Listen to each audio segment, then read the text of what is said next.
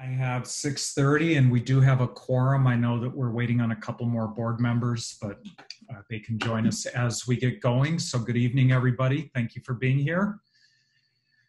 And this is the Thursday, July 9th Housing and Human Services Advisory Board meeting. We call the meeting to order. And I, at this time, invite any public to be heard. I did not have any requests for anybody to have access to the meeting other than our consultants from Root Policy. So no public to be heard at this time. Thank you, Nicole, and thank you for speaking so clearly into your microphone. Okay, then let's go on to the minutes. The minutes were sent out in advance of the meeting. Yes, Dina. I just had a correction to the minutes, and I'm not sure if I'm supposed to do that now or the procedure for that. So should I tell you what I noticed? Yes, go ahead. Okay, so just on my agenda item, when I did the presentation on Center for People with Disabilities, it noted that the minutes note that they assisted about 200 people over the last year over 4 locations, and that number is really 2,000 people, not 200 people. Okay, thank you. Nicole, it looks like you captured that. Yes, I will correct that. Okay, thank you. Are there any other corrections to the minutes? Okay, then with that, is there a motion to approve the minutes from the last meeting? I'll move to approve the minutes. Thank you. Dina makes the motion. Is there a second? I can go ahead and second. Okay, thank you, Jake. And all in favor of approving the minutes from last month's meeting, please say aye or raise your hand. We're raising hands now, right?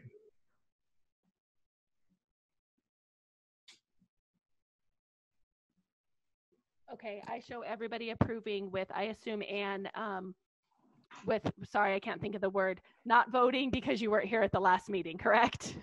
Correct. Okay. Abstain. So you've got all the approvals. Any opposed, please raise your hand. And any abstentions, please raise your hand. Well done, Anne. Thank you. Okay, the motion passes. We'll move on to the TRG recommendations on habitat funding request. Kathy, are you going to walk us through that? Yes, I am. All right, you have the floor. Thank you. So Molly provided a memo kind of outlining the TRG meeting, which I listened to while I was driving across Nebraska. So I wasn't very participatory in the meeting, but I did hear what was going on. So bottom line is the recommendation, we ended up with 1 application. We started out with 2, but that agency wanted a grant, and so they decided to wait until the CDBG funding in the next funding cycle is available. That left us with 1 application for Habitat for Humanity's Chodo arm, which is a community housing development arm. So they created a separate, it's not a whole separate organization, but a separate arm of their of Habitat of the St. Vrain Valley in order to take advantage of and be eligible for special home funding or special funding under the home program. So the home funds provide Chodo funding to support small housing development organizations with pre-development costs if they need those, or a set aside of funding to help support them each year to give them kind of a leg up. And so they're not necessarily competing against all the other folks that might compete for home funds. So they repurposed and started this Chodo. And so this is their first application in for funding. They requested $120,000 in Chodo funding. Normally the consortium sets aside, depending on what the allocation is, anywhere from about 120 up to 140 or 160,000 each year. So what we will do if this is recommended to move forward is to get with the City of Boulder and see what might be available in CHODO funding for 2020, if anything. Otherwise, they would wait until 2021 home funds are available, which would be in January, for this project. So the TRG did recommend full funding for this project from the CHODO funds as a grant. They felt that the fact that they were getting to lower income, providing lower income housing opportunities for sale, homeownership opportunities, even beyond the 60% area median income that they agreed to in order for the developer to get their special consideration under the inclusionary housing program. So they're really trying to target 55% AMI units. So that's why the TRG felt, even though we had the discussion, should a nonprofit that is providing the affordable housing for a developer be able to receive city funding, should not the developer be fully funding that? The TRG in this instance felt because they were going even lower than what was required under inclusionary housing, that it made some sense to go ahead and fund this. So that's their recommendation. And that's pretty much a wrap up of the discussion that they had around that whole issue about the developer versus the city funding these kinds of projects. At some point, we can bring it back for a further discussion. They would like some guidance or some thoughts around whether or not we should consider projects like this that's under the inclusionary housing, or if just getting the fee waivers is sufficient as far as city funding, and save the city funding for 100% affordable projects or others that are not providing the affordable housing on behalf of a developer. So I think what we'll do is the staff might, my dog's growling at somebody, staff might put together maybe some options for you all to consider and bring that back to the Housing Advisory Board to have a discussion about that, is kind of what I was thinking. So we could give some direction to the TRG. So I'd be happy to answer any questions about either the application or that discussion. Thank you, Kathy. Any questions for Kathy? Polly? Kathy, partly for everybody else's illumination, but partly for me, this is, I would like to say, this development is the first, and I profoundly hope the last, residential metro district in Longmont for the last 15 years, which was made illegal, and we are trying to make it illegal again. But so there are three parts of it. Part of it is a metro district, and then part of it is the Veterans Village, which is the 26 tiny homes, and then Habitat has the 8 Habitat homes, which are duplexes, or they're called shared something or other now. Anyway, but just what? Paired homes, yes. I think is the other term. They're duplexes, but anyway, but they're nicer and bigger and better. This is a really good project for Habitat. Could you just clarify that there isn't really any relationship between Habitat and the Veterans Village? In other words, Habitat's not building the Veterans Village tiny homes and not sharing financing. Is that correct? That's totally correct, yeah. The developer donated the land, or will donate the land, to each of the two entities in a separate transaction, 2 separate transactions. And then each entity, Veterans Community Project and Habitat, are then on their own to build their separate developments. As Polly indicated, Veterans Village is 26 units, tiny homes, and Habitat's is 8 total homes. So those will become totally separate projects. They're just on contiguous parcels once the land gets donated to them. And Kathy, that land is actually going to be property of Habitat on one hand and also on Veterans Village. Correct. So it's not, they're not leasing it for 100 years. They are actually giving it to them. Yes. Correct. Free and clear, fee simple title. Yes, Caitlin.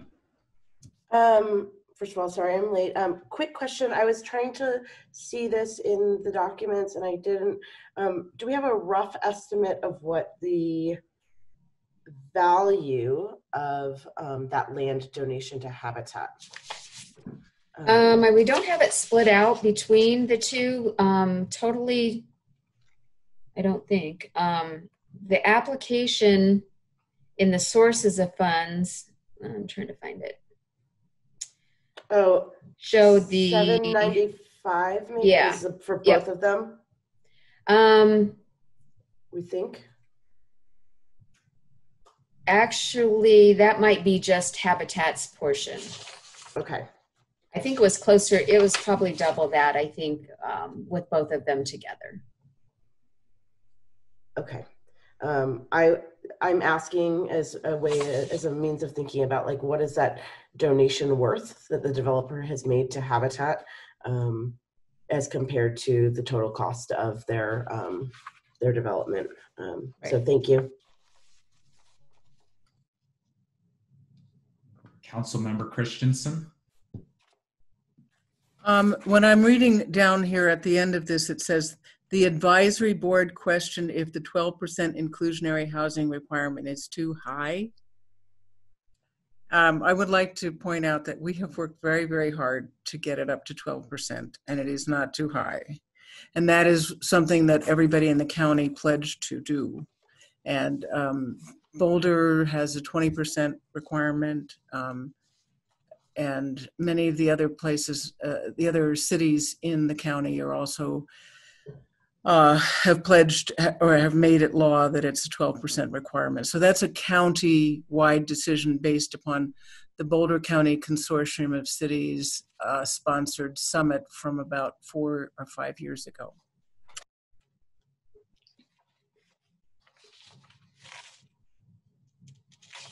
Councilmember Christensen, which page are you seeing that on? I'm not sure I've seen the same thing. So if Brian, this is Karen. I think it might have been a reference in the minutes. Oh, I see. When we were having the discussion at the June meeting, and I think it came up as a question if future developments might be coming to us for some gap financing, then the question was 12% too high? I think Councilmember Christensen, is that what you were referencing as that note in the minutes?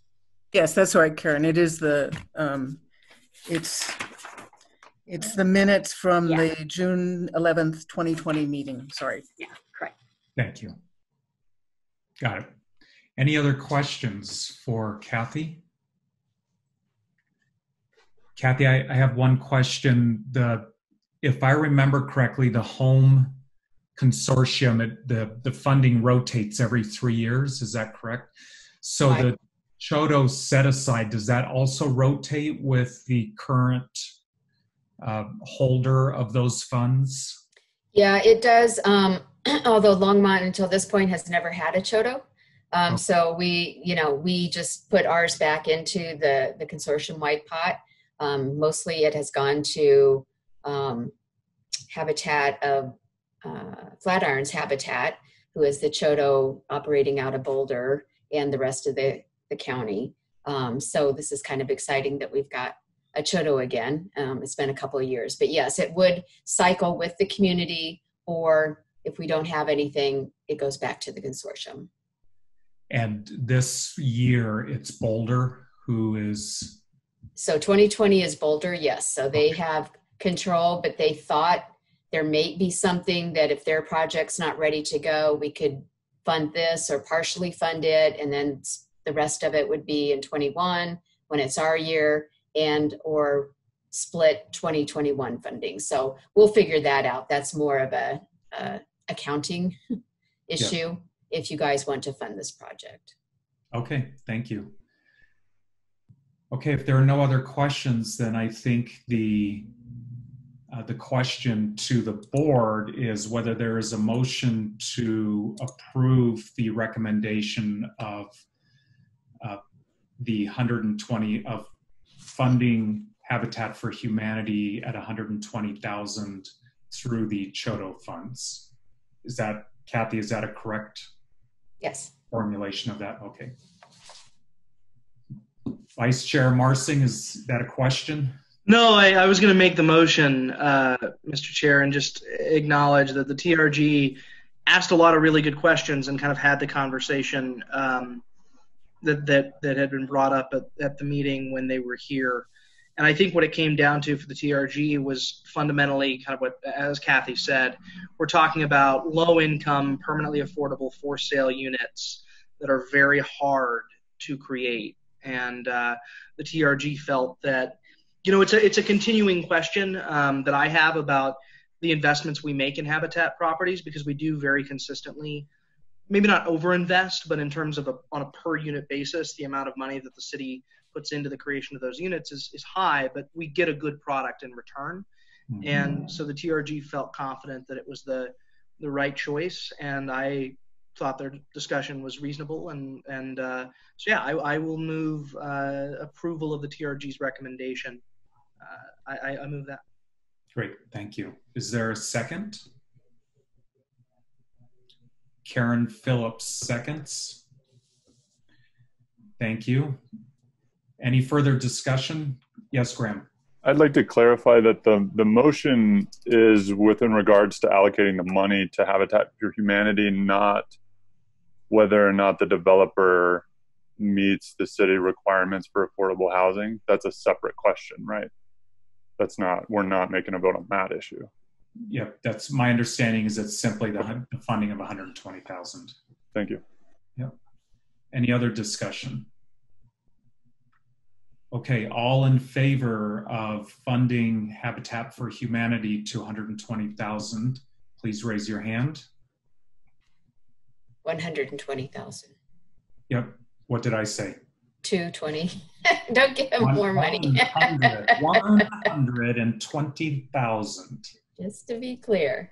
Yes, thank you. I got that, Chair. Thank you. Any opposed, please raise your hand. And any abstentions, please raise your hand. Okay, the motion passes. And before we move on to the next item, I did want to ask, because the last meeting, I think, was the first time, at least first time I can recall, that we've had that joint TRG Housing and Human Services Advisory Board kind of presentation. Did, Jake, can you speak a little bit to whether the TRG found that to be useful, or? You know, we didn't have a discussion on that in TRG specifically that I can recall. I didn't feel that there was any objection to it. I don't think anyone raised any concerns with it, and I think everyone reasonably would understand the reasoning behind it. I can say I certainly found it to be beneficial. I mean, for this group, I guess I would ask the question of this group, as having heard from Habitat, do you feel like it was beneficial? I guess that would be the question, is if this group felt more informed about the vote they just took, that would be the ultimate measure of whether it was successful or not. So, Mr. Chair, I would guess that the question is probably is best asked to the rest of the board. Yeah, thank you. Well, I can certainly say that I found it very useful. I feel like, you know, reading through this packet, I had a much better understanding of what was being asked and what some of the considerations were that we were putting into that. So that certainly helps me feel like I'm being a more responsible board member and making these decisions and these kinds of recommendations. I don't know if anybody else has feedback on that. I agree. Thank you, Shakita. Kathy, from your standpoint, was there any staff feedback on that process, whether it was kind of goofy or felt like the right thing to do? Or no, I think it seemed like it was beneficial. It's no more difficult or less difficult to structure it that way. I guess the main concern would be if we ever got to the point where we were looking at 5 or 6 presentations at once, which the TRG does slog through, whether that makes sense or not, or how much time y'all would want to spend doing that if it gets to be a lot. But to do 1 or 2 made that seem like it worked really well. Okay, good point. So we'll cross that bridge when we get to it. Thank you. Yep. Okay, we'll move on to agenda item 5, which is a loan modification request from Longmont Housing Development Corporation. And Kathy, I think you're going to lead us through that one as well. I am. So the memo that was included in your packet pretty much outlined what has happened. This was a loan that we made to the Longmont Housing Development Corporation back in 2015. It looks like I did have a blank in there and didn't get that filled out, but it was a 2015. It was a 5-year loan to purchase 2 acres in the Hover Crossing development right across 18th Avenue from the Lodge and Hearthstone. So they intended to be able to develop it probably by now, and that their intention was to be able to pay off the loan as they were moving forward with development. Obviously that hasn't happened. So this is doing some cleanup work since the loan was actually due and payable in March. And with everything that has happened, it kind of got a little bit lost. And so we're trying to get this corrected. The board chair, LHDC board chair, has made a request that this be extended just for a year to March 1st, 2021, which will allow them some time to decide whether to roll it into a more permanent form of financing, or if they're ready to move forward with it. There's also a possible option. The city owns some land and wants to put a new fire station out in that area, whether it might be able to do a land swap and put the housing authority in a more prominent position with the land that the city owns, doing a swap. I think it's a little bit more land that the city owns and less land. They don't think the fire department needs as much. We haven't fully vetted that as well. That was kind of thrown out at the last minute. So this just allows some time for them to be able to consider options and be able to move forward one way or the other. So the extension would, we would ask the LHDC to go ahead and make their interest payment for this year, and then extend the term to March 1st of 2021 and allow them some time to get their plans together for this and come back to us with something else or pay it off. Thank you, Kathy. Any questions for Kathy on this extension request? Just a couple from me, Kathy. They, as you noted, this lapse has not occurred before. They don't have a new executive director, do they, or do they? Okay, no, so it's Karen and me and Harold and a lot of city staff. Oh, I see. Okay. It's a group effort. It's taken 3 of us to do the job of 1 person. Sounds like this one split the defense, right? Yeah. Exactly. Yes. No, we do not have anyone in position at this point in time. So we're working through all these issues. Actually, the executive director is our city manager. So there is he's the executive board member on the Longmont Housing Authority board, and that position holds the same level of responsibility as the executive director. Okay, so thank you. It would be Harold. And remind me, if this had been developed, what's the mechanism for repaying that loan? It would have been tied into the development. And so we would have gotten, at the time that they closed on the construction loan, we would have gotten paid back. Okay. At that time. Yeah. Right. You know, they could also choose to roll it into a more permanent financing situation with a bank as well, if they think it's going to take longer to develop. And is interest accruing on this extension? Yes. Yes, it's 2% interest. Yeah, 2% interest. And they've been making interest-only payments for all 5 years and just slipped on the 2021 when it should have all been due. Okay. So.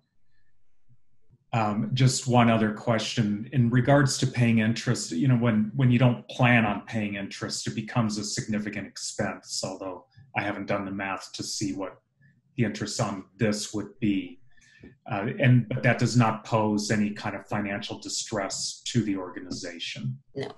Okay. Thank you. Okay. Any other questions?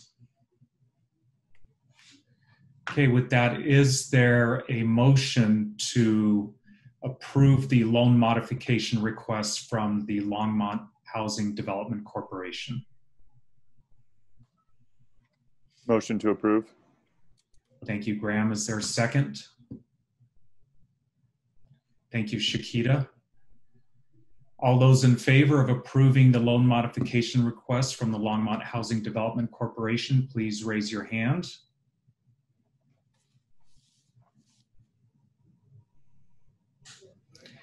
Any opposed, please raise your hand. Any abstentions, please raise your hand. Okay, the motion passes. Wonderful. Thank you for the background, Kathy. That's really helpful. Sure. Thank you. Okay, we're on to the Human Services Needs Assessment Focus Group. I don't know who's going to lead that discussion. I would tee it up and then I will turn it over to Jen. Great. Thank you, Alberto. To lead that. So as you all know, we are in the of a human services needs assessment. Root Policy has been doing several focus groups and is currently working on resident focus groups. We just felt that it was important that this board get to share its point of view on the human services needs assessment as well. They're also doing some strategic interviews with individuals throughout the community around the human needs service assessment. And tonight, I think we're going to do, along with the focus group, they're also going to share some top line findings that they're seeing from the human service needs assessment, and I think you will find there are some things that are new that we have not talked about before, and I think they're very interesting. So with that, unless Karen has anything she wants to add, I will turn it over to Jen, and she will lead us through the focus group. Thanks, Alberto. I'm Jen Garner with Root Policy. Please give me the high sign if you're having trouble hearing me or anything like that. Thank you so much for having me with you all tonight. And Alberto, before I dive in, I just want to confirm that I have about an hour of time. Is that what you all were expecting? Yes. Okay, great. I always like to make sure just in case so that I don't, keep you going when you're watching your clocks. But so as Alberto said, we are in the process of the community engagement phase of our work with you all for the Human Services Needs Assessment. And not surprisingly, the nature of that has, and the way that we're deploying that has changed quite a bit. But to date, we have conducted 4 focus groups with stakeholders, including organizations that you all fund, as well as a broader set of community organizations.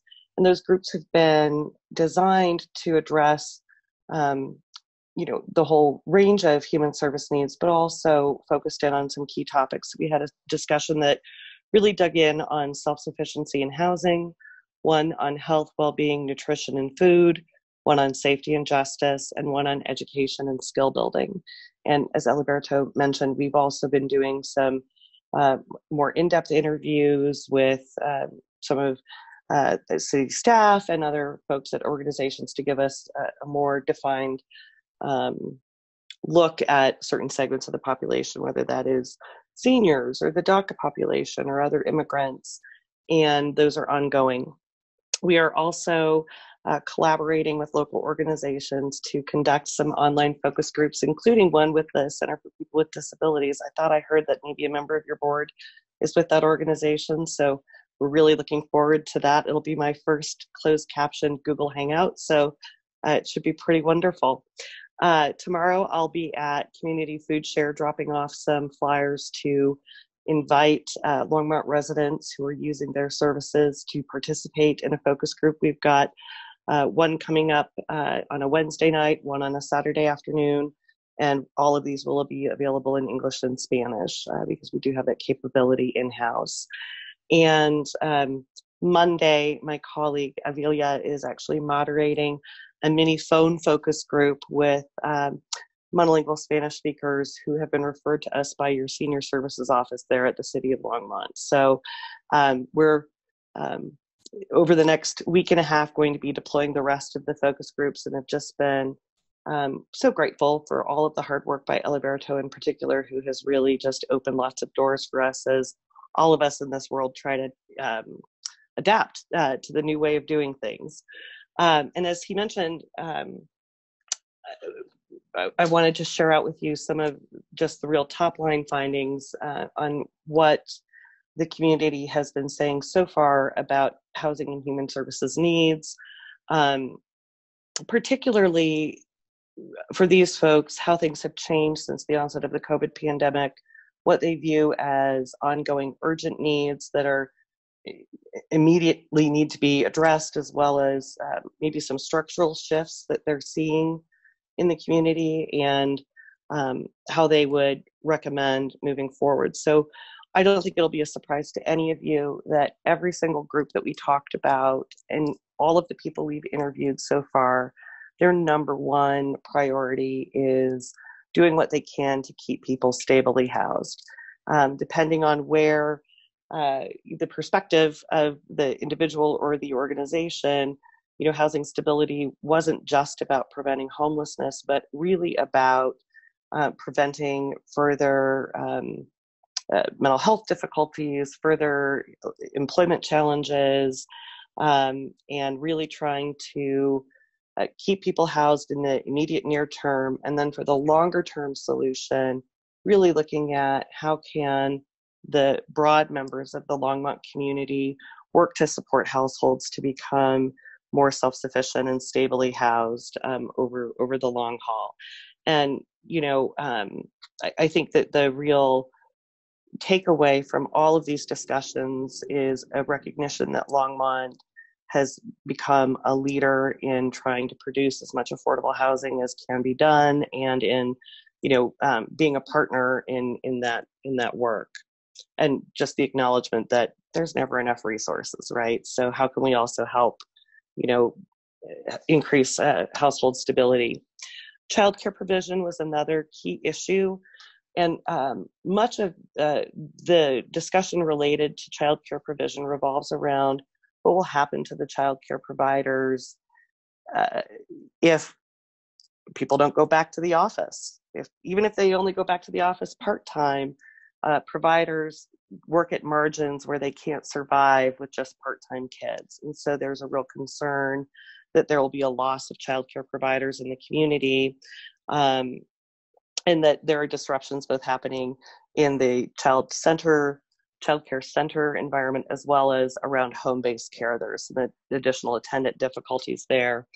And then participants were also quick to point out that childcare was an issue pre-COVID, and that, you know, particularly for the lowest income households, and even some of those on the cusp of just getting out of benefits or issues with the TANF benefits cliff, that the CCAP studies in Longmont covered only half of the households that applied, right? So even before we were more economically constrained, demand was outpacing supply.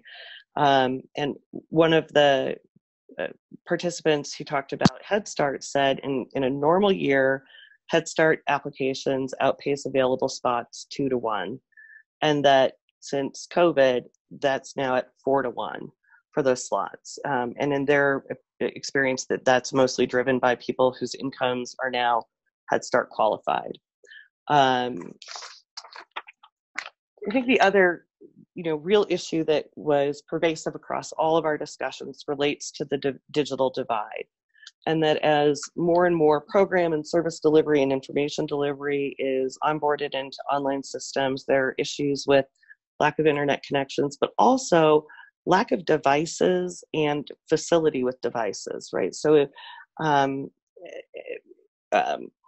that this is a critical need, and that there were challenges prior to the pandemic.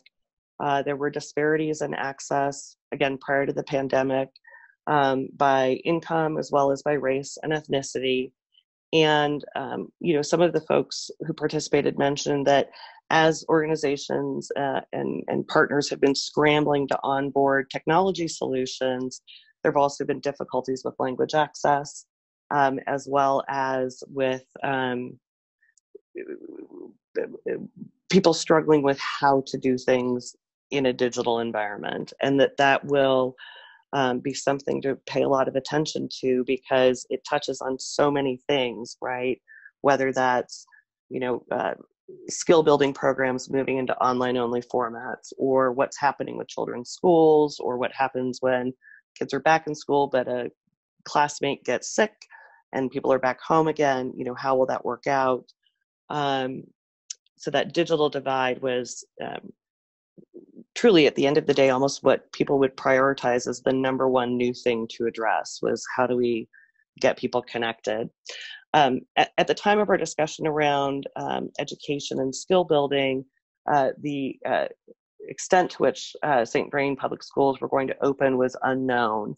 And so in that environment where schools were perhaps not going to be fully opened, or where schools would be open part-time, the participants really shared a heightened concern about the devastating impacts of continuing to keep children out of schools, particularly as that rates to all aspects of the social determinants of health, whether that was parent and caregiver job loss that comes with not being able to count on having their kids in school, what would happen to the child care center provider environment, the lack of preventative health and dental care. So for a lot of kids in public schools, the one time they see a dentist is when the dentist comes to their school, or same thing with vision care and so forth. So again, something that maybe isn't on the broad radar, but that is another service that's delivered in the schools. And then, I think the biggest issue that's not related to, normal child development and education really is that the folks who work in child abuse and child abuse prevention are seeing vastly more severe cases. And they hypothesize that is because children are not seeing mandatory reporters more quickly or more frequently, which is what happens when they're not in schools or not going to doctors. And so that was a real, I think, they framed it in terms of a clear and present danger to kids and continuing to be locked down. And so, we'll just keep hoping that they'll stay reopened, but those were the big issues. One other item related to education that falls into the pre-COVID environment is that there were barriers to education access in school district requirements to enroll in January, paperwork, and accessing curricula through online portals that are only in English. So even for some of your families who would go to the school district to register, that whole portal and environment is in English, as is information to help kids with homework and so forth, just sort of in the regular days of doing business. So again, another touch point where the digital divide, device issues, lack of access, and language access creates some difficulties to helping support those families with the education and skill building area. I don't think it will surprise any of you to know that the food pantries and other food providers are seeing a huge increase in demand for services as a result of the crisis. But there really was a general sense that at this point, they are comfortable that people who need food have ways to get food, know how to get food, that organizations have become creative in terms of how to deliver food to isolated seniors, for example, or other physically vulnerable populations. So the getting food to people and connecting them isn't a real crisis point, but I think that, there's real concern about budget and capacity because so much, I think one of the organizations had to actually buy food for the first time, that their need was outpaced by their available donations. So I put that in the something to monitor but in the good news front, at least in many respects, that organizational incapacity and funding issues are what they're worrying about.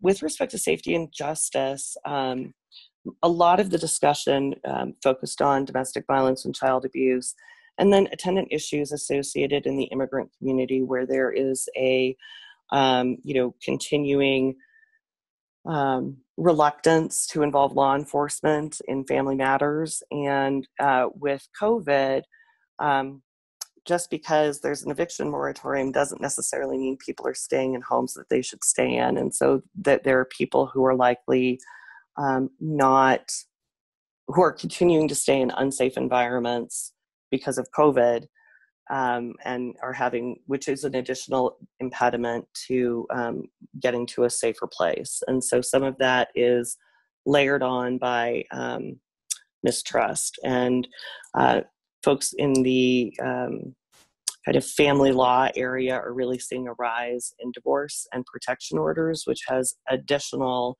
complications from a human service perspective. And again, there's mental health care and physical health care that's all tied into these issues. And then finally, I would say that everyone agrees that until you need a resource, you don't know that a resource is available in a community. And so what they and their colleagues and all of your colleagues have likely been seeing is a lot of high volume calls that once they get an organization who will answer the phone, they get that need addressed, and then it's, well, can you help me with all of the rest of these other things? So, continued community and outreach to help build awareness of organizations that help people is always useful. And the folks that we talk to, really emphasize their desire to continue to maintain and strengthen their own connections as organizations to be able to refer the community to the right places and make sure people aren't falling through the cracks. They also acknowledge that, because we can't go to a building that we think will help us, there can be some additional difficulties that are experienced by people who, have less access to the internet, or by organizations, and information not being put out there in a transparent way, right? So it's both, we need to help people understand how to use digital tools to find information, but also as the providers of services, being able to look at what we're putting out in terms of information, and are we easy to find? Does what we're putting out there make sense? And those types of things. Alberto, were there any highlights that I missed going over? Totally put you on the spot. No, I think for me the digital divide piece was not that it's not something we've been talking about, but the degree where it's become it was always an issue, but because of the changing landscape and that to me was a little new. Mm-hmm. Mm-hmm. So in terms of our discussion, what I'm hoping that we can do is that you all will come into a conversation as you have something to say. If you are feeling like you're not getting a word in edgewise, give me a wave. I'm not sure if you all have chat enabled on this as well, but that might be another opportunity. But I'd really love to hear just big picture, your gut reaction to those top line findings, the extent to which they include what you've been seeing in the community. Are there issues or areas that I didn't raise in this discussion, and kind of really open it up to you all in terms of what you really are seeing as the greatest human service needs in Longmont, today. Thank you, Jen. So why don't we open it up to the membership? And yes, Councilmember Christensen.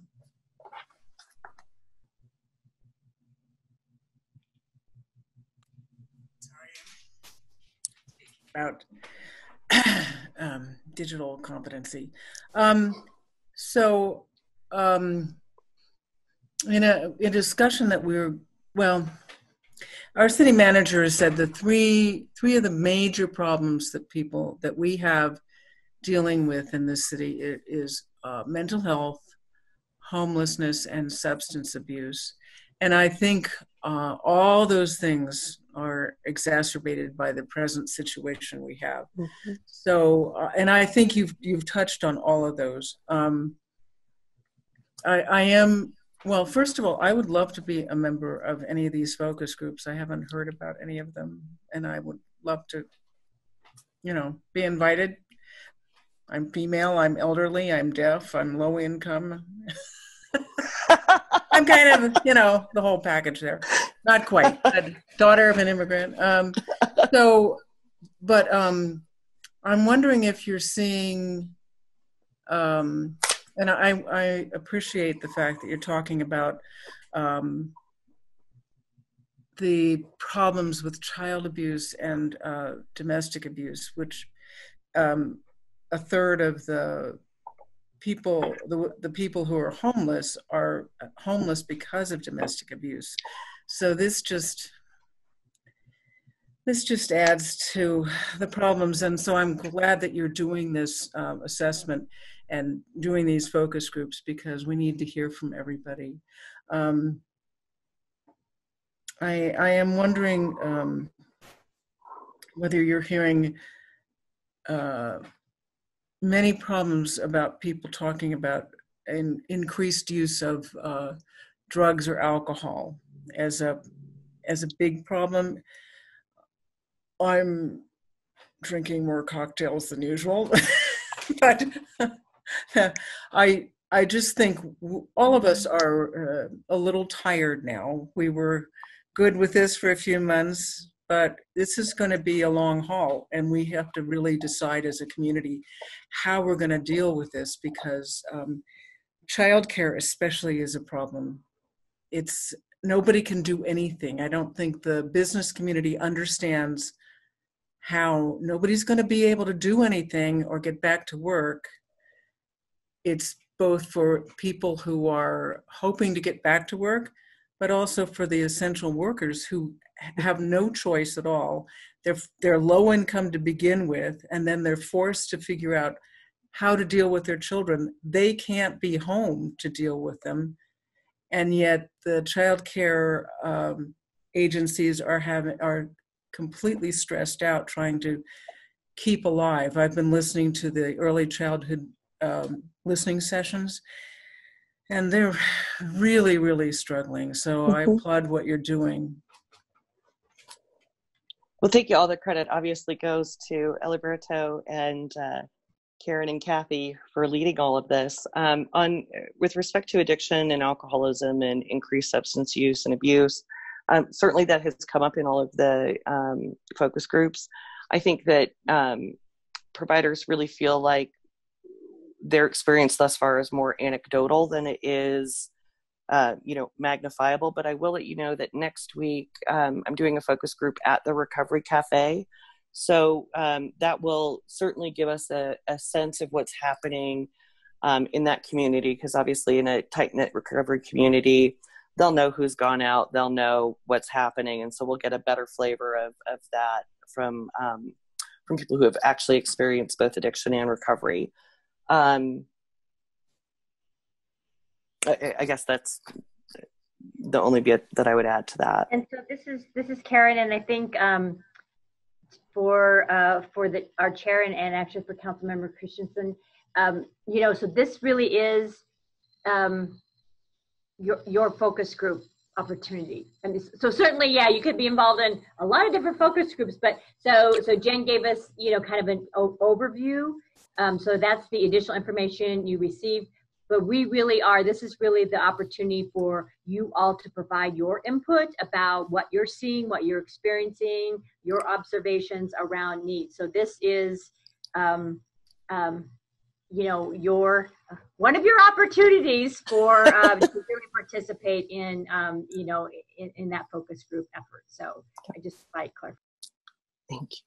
I guess I'd like to say that I kind of keep track of the child abuse cases that come into court for the county. That's part of my job. And at the beginning, of COVID, it was pretty out of control. People were having their babies not in the hospital. They were having babies all over the place. which was really hard to see. But it's kind of leveled out. We haven't had as many cases coming in. I don't think we're having as many successes with getting people sober right now because it's just stressful. The world is stressful. And if you're, fragile at all or not stable in your mental health or with your recovery, this kind of thing, of course, everything going on is going to sidetrack you. But I've been kind of amazed by how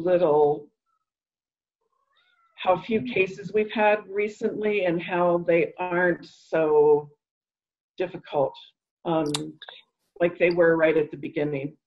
And I think community people still do make reports, family make reports, neighbors make reports, even though it's not teachers, there's still plenty of other people that have contact with kids. So I feel like there's still ways for those kind of families to come to our attention, landlords, many different people. So I don't feel as worried about that as you might think I would, but I don't know. I just think the community does a good job of kind of keeping track of kids. That's great. Thank you.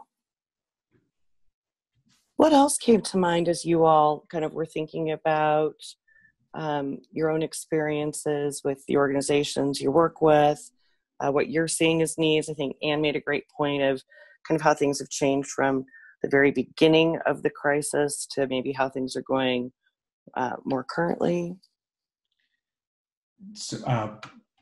Councilmember Christensen is up, but before you speak, Polly, I wanted to ask Nicole, is there any reason why everybody can't just unmute unless there's background noise that's confounding it? Because I feel like the formality of recognition and unmuting and all that really interrupts the flow of conversation on a topic like this.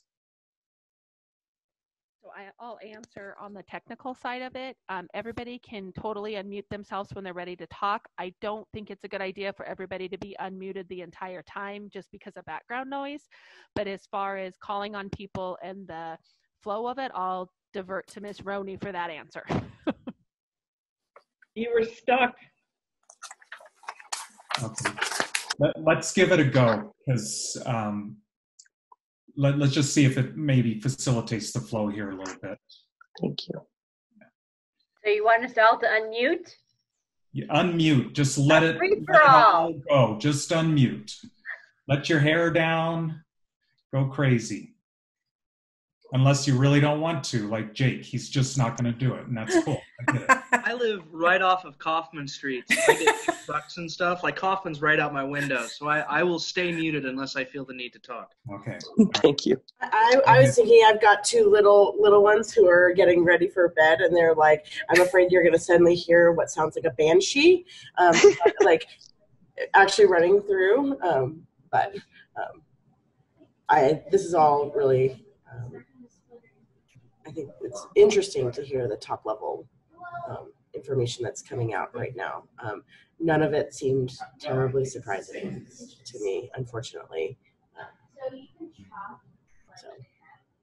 Polly, you were going to say something, I think. Yeah. I'm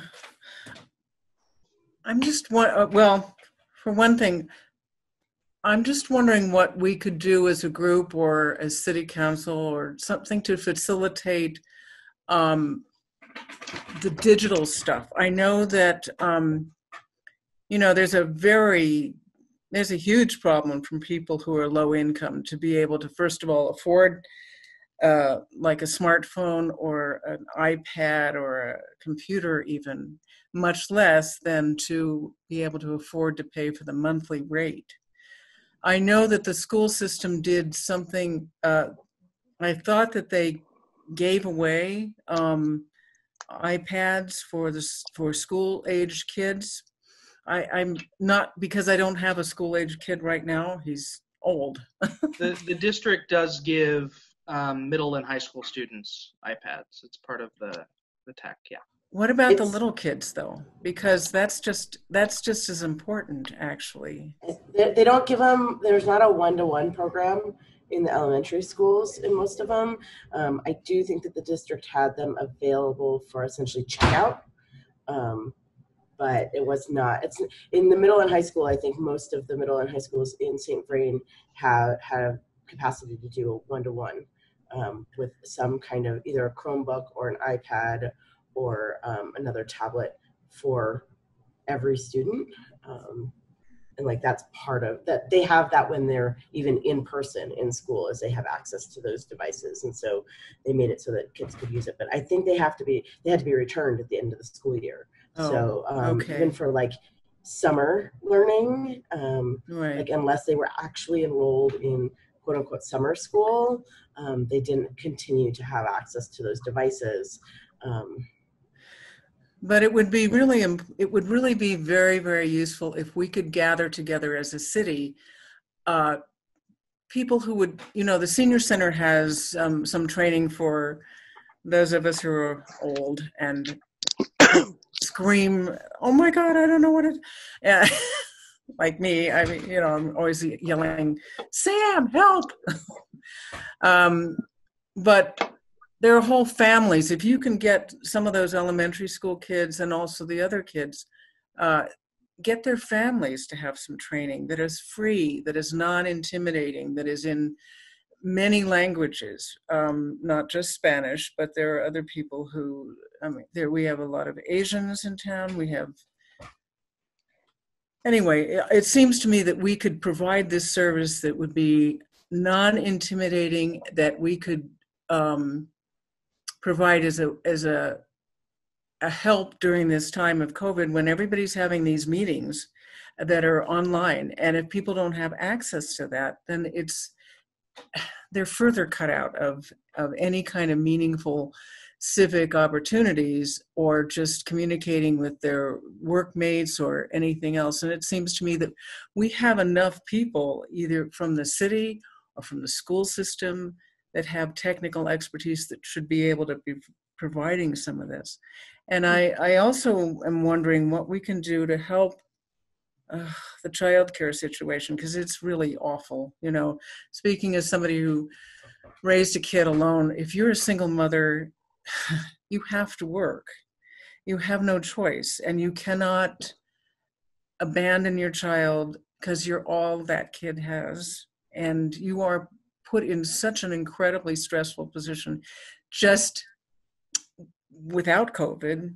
And now people who are single parents and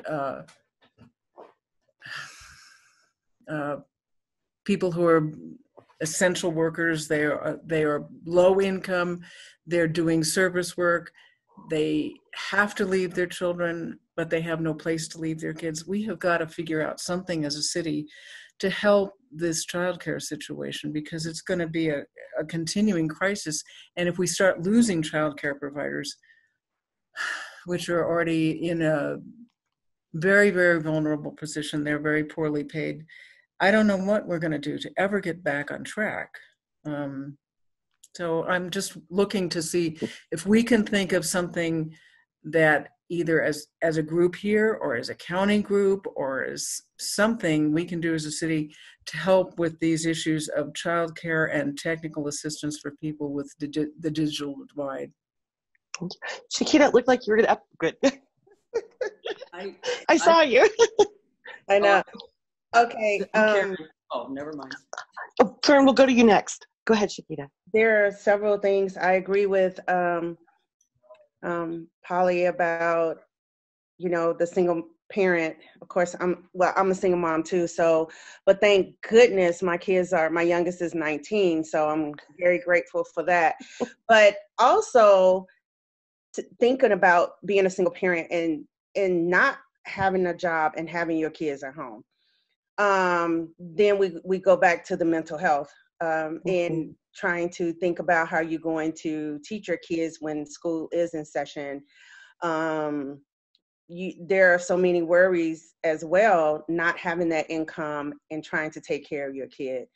So even from that perspective, also within the programs that I work with, we have a coding program where we had to provide laptops for the kids, and it was a 7-week program. We had to provide laptops because, well, not for the BVSD, but for St. Verlaine, because they did have iPads, but they weren't able to share their screen and participate 100% with the iPad compared to the laptop. So we had that issue. So I end up giving them, not giving, but letting them borrow the laptops during the 7-week session. And so now we're getting ready to have summer camp. And so now the kids don't have their iPads at all. So we're going to give out those laptops. And also we have to provide hotspots for some parents as well, so that their kids can participate with the program. And I also want to say that a lot of times their siblings will be sitting right there with them, learning, utilizing the laptops as well. The wonderful thing about our program at the YWCA was that if these students participated in the 7-week program, we purchased, it was funded, we gave them a laptop. So we just, 2 days ago, those students, we gave them free laptops. So they were really anxious to get that. So now they're ready to do what's next. Now they have a laptop at home, not only for them, their siblings are going to use it. Most likely if their parents need it, they're going to use it. But then we still have the issue of the hotspots. Yeah. Then I had one of my other programs, we have teenage girls, Latinas, and one of them reached out to me and asked for assistance for their parents. This happened right after COVID. I had a lot of issues. We gave out food, well, not food, we gave out gift cards to the girls, because of now you're talking about students that are home with their siblings and cousins and extended family members that they weren't used to being home with all day. So how much, like you said, the food banks are experiencing that need of the community. And then the healthcare for those undocumented people that cannot, are not receiving healthcare. I had several of the students reach out to me saying that their parents are experiencing issues with, they're afraid to be working, but they have to work. They're ailing, they have health conditions, and they're afraid to talk to their supervisors because they don't want to lose their jobs. So those are some of the issues that, these young people are bringing. We're talking teenagers are coming to me with these issues. They're worried about it. And most of these teenagers are also working at Chipotle or, fast food places. So they're bringing in an extra income as well. And the childcare,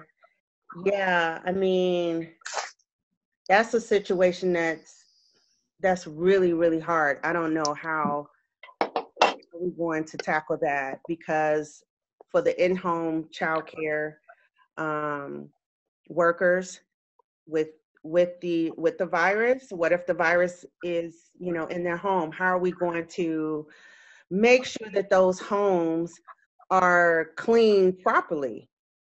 And if that in-home childcare worker decide to go back and do the childcare, provide that service, will they have the means to do that? Because what I hear is very expensive with all of the equipment that they have to clean that home. How long do they have to be closed? 14 days without having an income. And then you got a parent who's saying, "Ooh, I don't think I want to take my kid back there."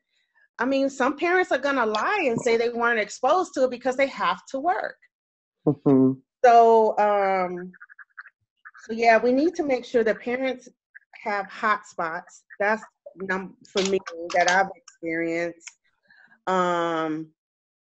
And are we going to provide these childcare providers, the in-home ones, at least the equipment that they need to make sure that they can survive?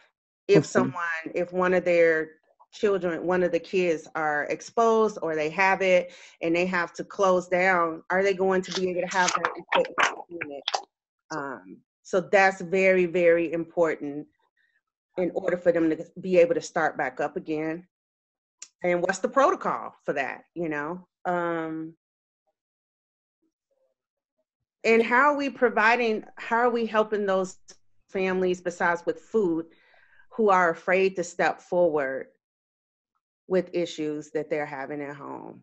How are we, I mean, we're talking about families who have household maybe now at home 24 hours a day of 6 people, you know, whereas when you had kids at school all day, that's totally different than being home all day. They're probably tearing up the house because they're bored. They have nothing else to do.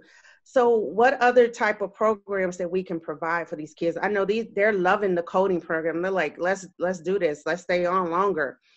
So I think we need to have other programs for the students. And I agree with Polly as well for the parents. Those are the ones who are not at home. Skill building, what can they be doing now if they're not working and they're getting unemployment? What kind of programs we can provide for these parents who are at home where they can learn some skills virtually, so that when they go back in the workforce, they can work on their resumes and they can take something different to the table. So that's my 2 cents times 100. So, and I think Karen Phillips has been well. I think that we're all very aware of all the problems, you know, and we just need to start working on some solutions. I mean, I think we know that there's everything that's, you know, we all know that. So, I mean, we need to start thinking about how can we find some solutions? I mean, maybe neighborhood groups. I mean, you know, you talk about kids and students and all that. Well, there's older people too. And if people got together in their neighborhood more, you know, I mean, how do you reach everybody anyway? It's just somehow getting that neighborhood thing, you know, or your next door neighbor and you are able to communicate with some kind of neighborhood group, you know, in each neighborhood, there's so many different neighborhoods. I mean, being a precinct leader for, you know, one of the political parties, there's, you know, areas and groups of neighborhoods that people should share, because I think a lot of people don't even know who to go to or what program there is, or, you know, I just think somehow we can figure out some kind of plan to have neighborhood connection, you know, because in your neighborhood you have old, young, school kids, not school kids, single, you know, everybody. So I don't know, you know, if you have a group, you know, like being in an HOA, you have, of course, nobody ever shows up at HOA meetings, but, you know, to have meetings or something where you get together and kind of help each other out, you know, and do it locally, real close to each other. So I don't know, but we just need to find solutions, and I don't know where you start as far as how do we find a solution for this stuff. Anyway. I think that's ideal, Karen, in all neighborhoods and all communities, but it doesn't work like that. I can say out of the 5 different states I lived in, this is probably the least active state, maybe because the color of my skin, I don't know, but all the other states I've lived in, the community is very active. So you know who your neighbors are, you know who, not for me since I've lived here. So I agree with you 100%. I think there should be some type of community wealth building where you have people in the community that check on your elderly. Right. How do we get to that point to where you do care about your neighbor? You know, we used to in the old days have welcome basket. Somebody move in the neighborhood, you give them a welcome basket, or you go next door and you give them cookies, or, you know, and it's, of course, that's a societal thing, but, you know, somehow we need to be able to help each other out, and locally, you know, real close to each other. I don't know how to do that. So absent a burning desire around a need that we haven't talked about, I think this is a really nice segue into the second part of the conversation that I hoped we'd have. Go ahead, Jake. Yeah, if you're going to move on, that's totally fine. I just wanted to add a couple of things, just thoughts, because I know that the main focus is in thinking about, where the needs exist, and I just wanted to throw out a few words that I think about all the time. The first one generally is affordability, and we've talked about it on the education side, but specifically affordability in housing.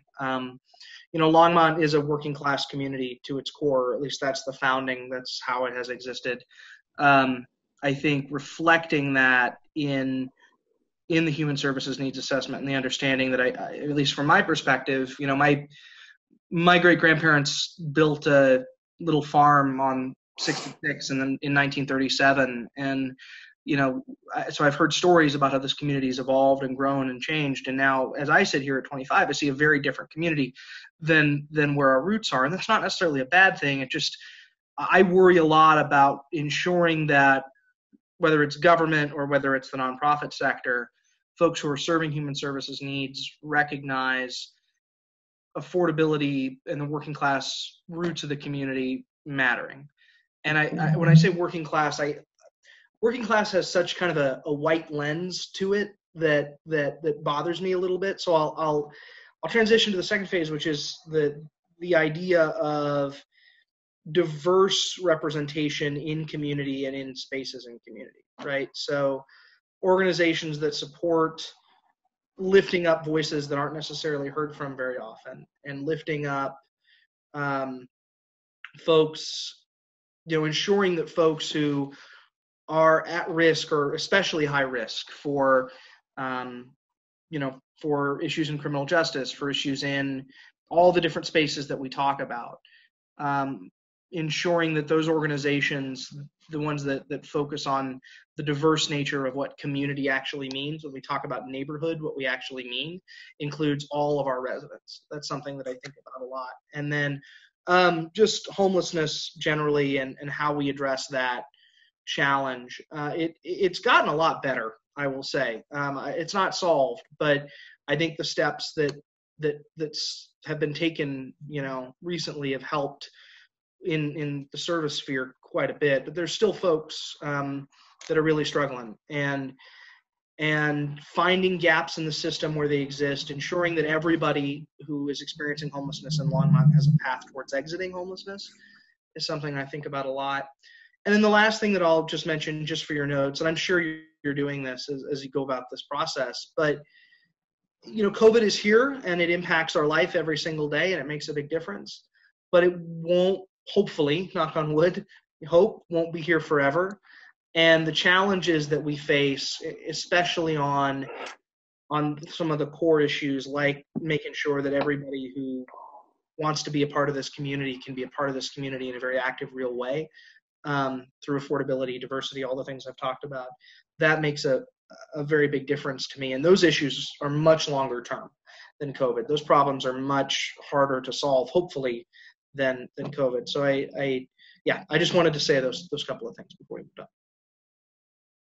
Did anyone else? Oh, yes, please, Deanna. I was just going to add in on the subject of iPads, and it seems like maybe access to those iPads for families and for families with children. Our elementary school did check them out, but they let everybody keep them over the summer that had them checked out, and specifically told them, don't bring them back, keep them over the summer, because I think they recognized that people who checked them out obviously had a need for them. So it seems like maybe that's inconsistent across the schools, and that seems like in some ways an easy fix to give some access to technology. Like there'll be loss and some expense associated with that, but it seems like an easy fix to give everybody access to those iPads over the summer for all of the schools. And then the only other thing I was going to add, which I thought was interesting, Anne's comments about being in the court system and not seeing a huge increase in terms of kids necessarily. I don't want to paraphrase you incorrectly, Anne, but that the kids going into the system for abuse has sort of dovetailed off. As a foster parent, I can only say that there's been a lot of discussion in my foster parent groups about how people aren't getting placements right now, and that it is pretty common for placements to go down during the summer months anyway, but that they're just not seeing a lot of kids coming in right now. More, like less than they normally see during the summer. So I think there's some concern, at least among foster parents, that there's a lot of kids who are being sort of lost in the shuffle. And maybe the community's stepping up more to take care of those kids. And so maybe that's why they're not coming into the system. I don't know. But as a foster parent, I think we're sort of experiencing a lull in placements. I'm seeing I'm hearing kind of the same things through the CASA program, is that there's, that there's fewer, it may have dovetailed off, but that there's still that there's maybe kids that are just being missed altogether, like not hitting the court system at all, which is really. Caitlin, I'm sorry, which program was that you referred to? With the CASA program, court-appointed special advocates. Thank you. Well, I also think we've gotten more creative about, at this time, it's so difficult because we weren't even having parents have face-to-face visits with their children. So they would have newborns and they wouldn't even get to hold them after they left the hospital. And so I think we tried to be really creative to either really track down, which we normally do anyway, family members, or put in some really intensive support plans into the family home, which is difficult. It's difficult too when those providers can't actually, when a lot of the providers can't even go into the homes to support like the families. Yeah, so it's just been, I mean, I can't even imagine having a child and not being able to hold the child afterwards, no matter what the problem was. So, Jen, if I may just add one point on this more generalized discussion. One thing that I worry about is that when we talk about making efforts to connect or just making efforts as individuals, I think that's really a challenging ask in a time like this where people are just exhausted emotionally and creatively. And, one of the questions that I have is how can we help create space for people to actually be able to carry through on solutions or, be in that environment where we can actually think creatively because we don't feel like we're just under this constant oppression of a worldwide pandemic and a federal government that seems to be, lost control and all the things that are happening right now. I echo that because I was thinking as well, like, we can talk about like individual people getting connected in like neighborhoods, but I think that like we've got a roster of human services agencies that are doing work in our community. And like, what are the supports that those folks need to continue providing the support or to expand? Because I think, Jen, you mentioned like when people can get someone to answer the phone and they're like, oh, you can help me with this. Can now you help me with these 5 other things that are going on? How do we support our like community service agencies in doing that when it's not like sort of their core competencies, and making sure that those people aren't like, oh, I got help with one thing, but everything else is falling apart. So this one thing isn't actually going to, like, it might help me for a couple of weeks, but it's not going to help me get through the next 3 months. To me, that feels like how do we actually make sure that it's a sustained and like holistic effort and not just sort of peppering like one particular solution, or like addressing one problem? How do we address sort of like the web of the concerns for our community? Because I think like I just keep also thinking about like I hear other parents in like my kid's school who really want to help with things, but then they're also not in a position to sort of take the place of a social worker or somebody who can help guide a family through the constellation of services or assistance that they might need. And so, there's somewhat, well-intentioned, but also like, how do we make sure we actually get folks to the finish line of this and not just like survive, I want to see that we have folks come out of this who have thrived and not just survived. And that goes across like, race, socioeconomic, age, disability, and what does that look like? And how can we like help make that happen? So that's the perfect tee up to the question that I was going to ask, which was, say it's 3 or 5 years from now, we're all together in the same room because COVID is a thing of the past, and we're getting together to celebrate the successes and to really celebrate, that Longmont and all your partners have made the right investments so that, exactly as Caitlin said, all members of the community, have the opportunity to thrive. If we were in that state and in that place, what will have happened? What would be your signals that, our community is doing well and we are really supporting and facilitating those social determinants of health?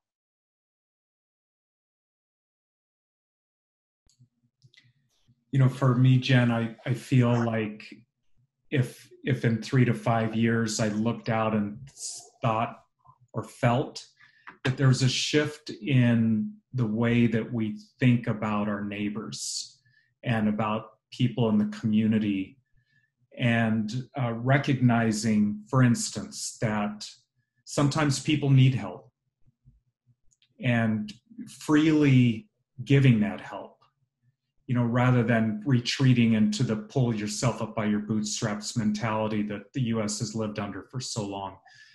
That change in attitude to me would be a really clear indicator of something good coming out of all of this distress.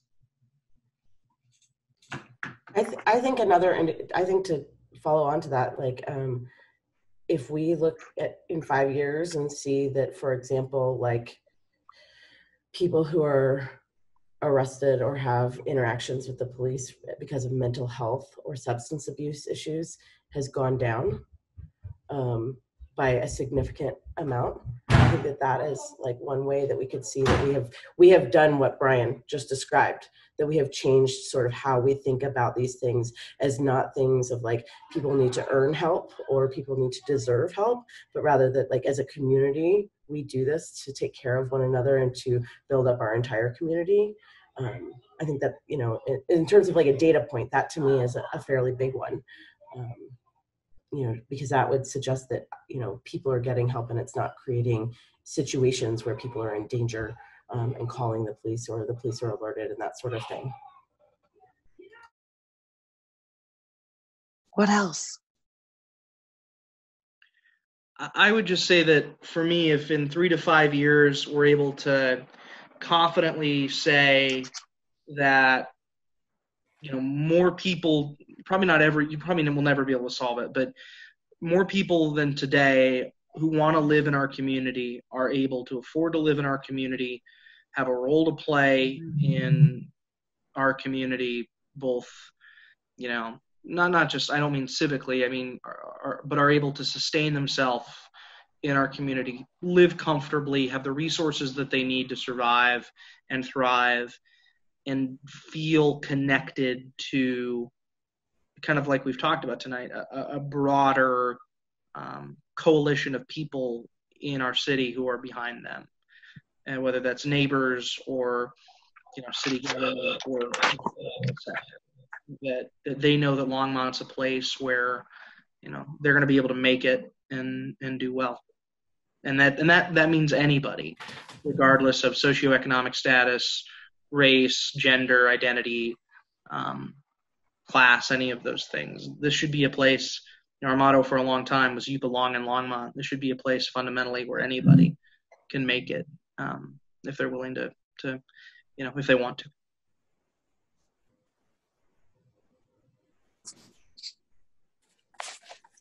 Go ahead, Polly.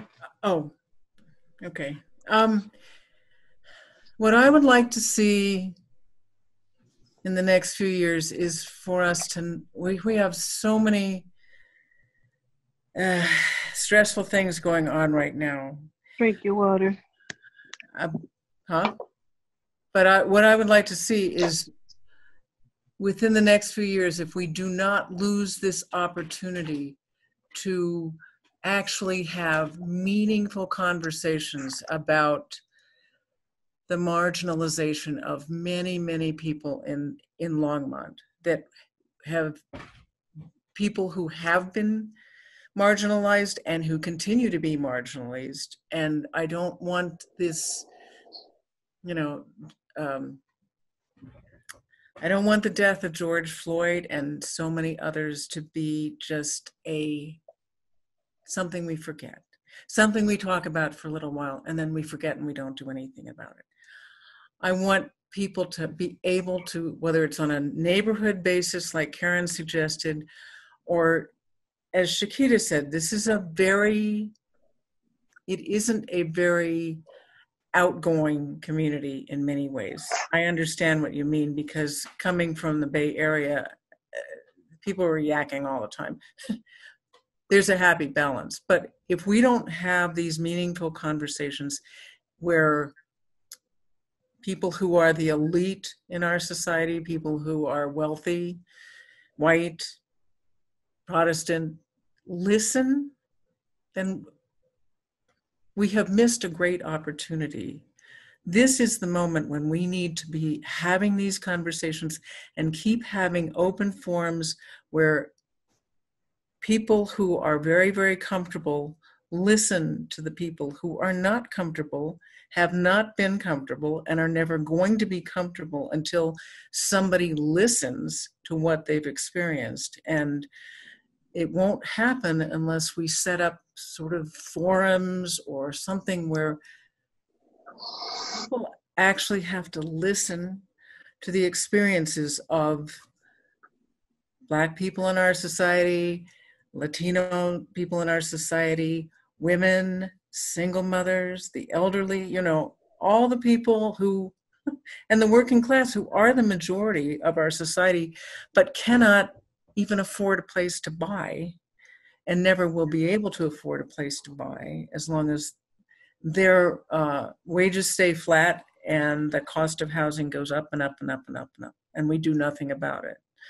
So I would like us to feel like, I would like everybody in this town to feel like they've been heard. Not just once, but many times they've had the opportunity to speak in an unthreatening way and have their say so that we all listen to each other. That's what I'd like. And I noticed any other folks want to jump in there? Madeline has her hand up. Oh, sorry, you're not on my screen. Thank you. That's fine. I wanted to go back to what Shakita was talking about. And I've been listening to everybody and everybody's great points of view. And I can't help but get back to trying to identify and then create something that is actionable now. You know, we can look back and say, you know, this is how it was then, but it's very different today than it was then. And so I heard you talk about neighbors and creating a sense of neighbor, a sense of neighbor. And many of us don't know our neighbors. We don't know, I mean, we may see them, wave at them, but in terms of actually knowing them or knowing what their needs are, I don't think that that's a pretty common thing. So what all of that said, what I was thinking about, and I know usually we have a lot of services. We have a lot of services that are available, but unless people know about them and feel that that could include them in terms of being somewhere they can get help, I don't think people know that. I don't, as a matter of fact, I know a great number of people don't. And to say, yeah, we put it on the website and we've done a great job with that. And we've gone beyond that. But what I'd like to see us do is come up with something very simple that will connect, that will communicate that information to all levels and all people. I know we had included it in the utility bills, some information, but I'm just thinking if we could come up with something, and with all these brilliant minds around the table, I'm sure we can. We talked about going through the churches. There are a lot of groups that have come up as as a result of the murder of George Floyd and other situations like that. So I'd like to see us come up with something, put our heads together to come up with something that would address the issues that Shakita identified. She listed several things that of concern. So if we could somehow formulate a think tank to address, just even if we just hit 3 of those, I think we would be making a world of progress. And then we can say, we didn't just come and talk about it. We came and we did something. So I'm willing to do whatever anybody comes up with to help make that happen. Thank you much. And I want to be respectful of your time. It's 8 o'clock, and I'm not sure if that was the time you all were hoping to end. I'm willing to stay and talk as long as you all are interested, but just want to, I guess, Eliberto, if you could give us a time check and let me know how you all usually proceed. I'll leave it to the chair. He manages the meeting. Nice pass off, Eliberto. I appreciate that. To my knowledge, so we do have another large topic to discuss, which actually is very related to this discussion. And to my knowledge, we don't have any other business that we need to discuss, which is after that final agenda item. So why don't we give it 10 more minutes, because I think we are on a thread here that will tie directly into the next discussion. And I just want to make sure everybody has had a chance to contribute to this and has been heard. And I'm looking at my screen. So Dina, I feel like we haven't really heard a ton, and that's okay. You don't have to speak, if you've already said everything that you want to, I want to respect that. Graham, anything that you would like to add? Anne as well, and you've already, contributed.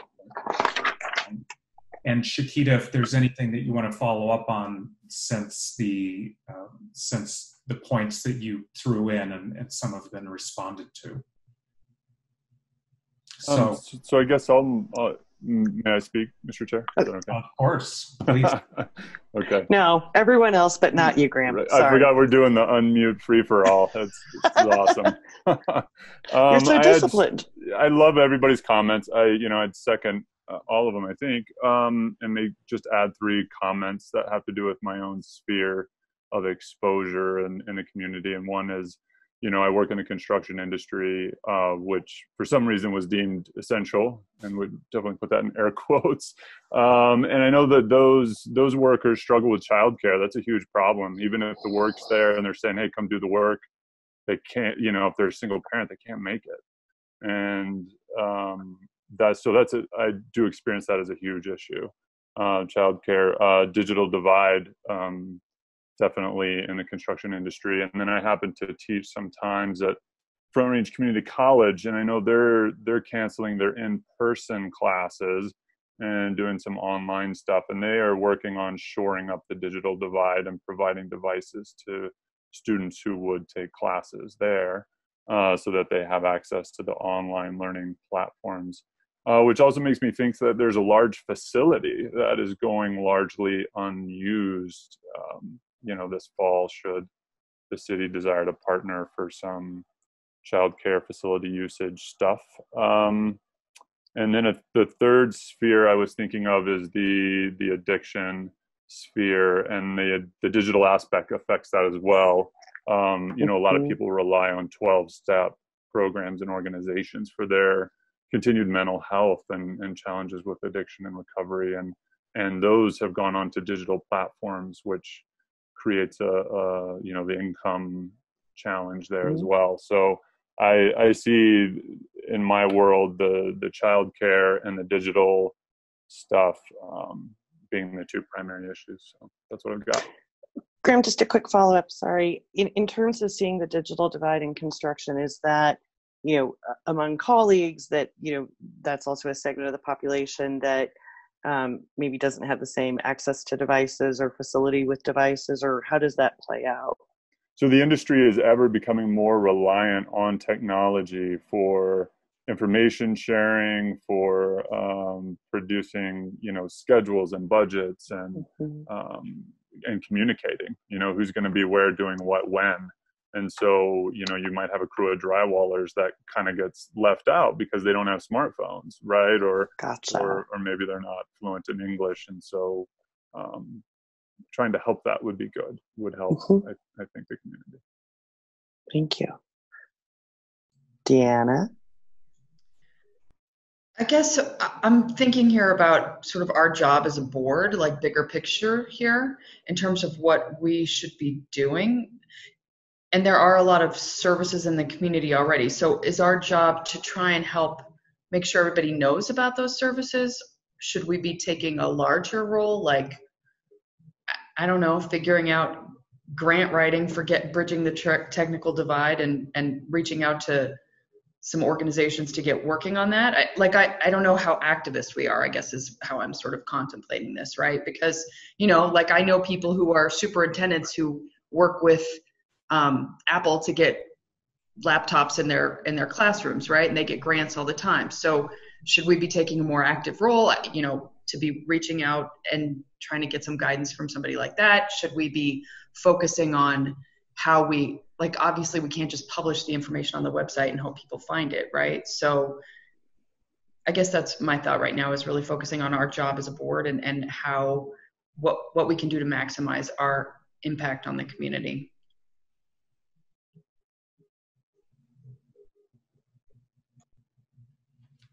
I agree. Everybody, I agree with all of you.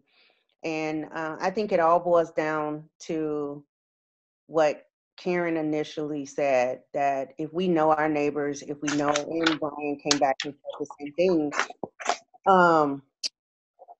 if we are inclusive to everyone, then we would know what the needs are in our community. But we are not. That's the problem. That's one of the problems. And Madeline said it, Longmont is very resourceful. But if you don't know that your neighbor is over there in pain and afraid to go to the doctor and their kids is away at school or whatever, then what happens to that person? Am I my brother's keeper? I mean, if we're going to say we are community members, then yes, we are. And so how do we make sure that our community members are taken care of? And then it's reciprocated. When you take care of someone else, so then someone else take care of you. It used to be like that. A village, we used to take care of when a neighbor, I remember as a kid, and this was in Chicago, when a neighbor needed someone to look at their house when they're going out of town, they asked a neighbor to look out for them. And someone needed help with their kids because they had to go to work. Guess what? A neighbor did that. We have lost that. I think a lot of us as a community have become very selfish people. And that's why the homeless rate is, that's why we see a huge increase in homelessness. But like Jake said, it seemed like it's gone down a little bit here. But how in the world, I couldn't believe the time when I moved here, I was like, why are there so many homeless people in Colorado? I couldn't believe it, but I mean, we have to care for people again. Where is our compassion? Right. I think we've lost a lot of that, to be honest. And if we decide to be inclusive to all that decide to live here, then I think we would care more about our community brothers and sisters. And then we all would be in the same boat because we would consider each other as one. But we don't, because that superiority and the inferiority is still there, no matter what. And so there's some deep-rooted stuff that we got to work on ourselves. Very much so. Can I say one more thing? I you know, until we start respecting, you know, we have such a divide in this country, and it's made it worse lately. But you know, we're going to have to embrace the conservative and the liberal people, and I don't know how we can come together and respect each other, but to be, you know, inclusive for everybody, we're going to have to embrace that. You know, you got those values, okay, I've got these values, okay, and we still can respect each other, but it's not happening. I mean, everybody's just so, you know, either this way or that way, and they're mean, and I don't know how, you know, we can resolve that, but maybe by trying to be respectful to other people's opinion, not agree with them, but, you know, I don't know. It's a societal thing, and, you know, I don't know, Longmont could be a little island in the middle of nowhere, but we could probably find some solution to respect and embrace everybody, you know, and include everybody. But I don't know. That's asking too much out of the world. But anyway, that's all I got to say. I think it's important that we remove the labels. That's the start. We start by removing the labels and just address the needs and get people comfortable enough. One of the organizations I am associated with is the NAACP Boulder County branch, newly formed. There are over 400 members now. Good. And there is a newsletter that goes out, and the audience is pretty extensive. There's just 400 members, but the network is way bigger than that. So I would think that would be, being a member of the executive committee, that would be one way. If maybe I could get ideas, whatever you can think of, send it to me. And it can be as you know, far out as it could be. That's what brainstorming is. Brainstorming is, you know. Yeah. You go from the sublime to the ridiculous, and you bring it on back, and you make it real. So I'm thinking if we could, that would be somewhere to start, where we can say we actually did something. You know, we're not just talking about it. We're trying to reach the folks. So if you would don't mind sending it to probably, I would be the connection to the NAACP if that's how we could get it out. That would be a start. Anybody that wants to send me something, I will include it and see, can't we get something that is, like I said, actionable, and get it in the newsletter for the month of August.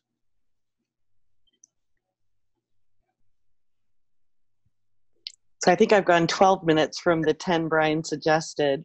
I'll check in with the chair. Yeah, I think this is a good time to bring this particular discussion to a close for the moment. So what I would like to suggest is a 3-minute break. Either that, or you're going to have to stare at an empty screen on my end for 3 minutes. And act like maybe we should just all take a break. So if we could be back in front of our cameras in 3 minutes, let's do that, and then we'll move on to our final agenda item. Thank you all so much for your time and contributions. I'm ever grateful, and you'll be seeing a draft from us in the nearest future. We're getting something to staff at the end of the month. And if anything else comes up, please feel free to email Alberto or me directly if you have one of those, I wish I would have said moments. Thank you. Thank you, Jen. Thank you. Jen. Her name's Jen. Yes. Jen Garner. Jen Garner. Jen Gardner.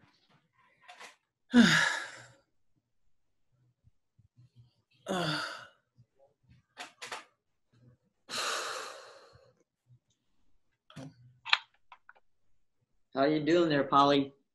I'm old like you.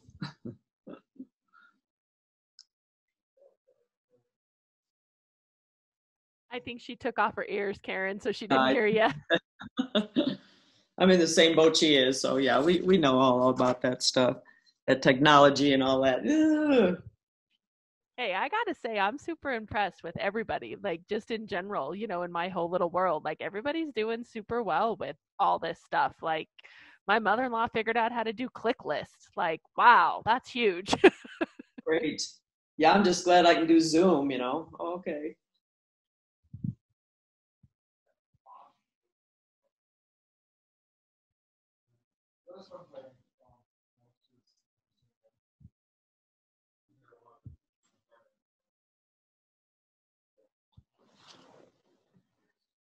I'll take you out in a little while, Benny. You a good boy?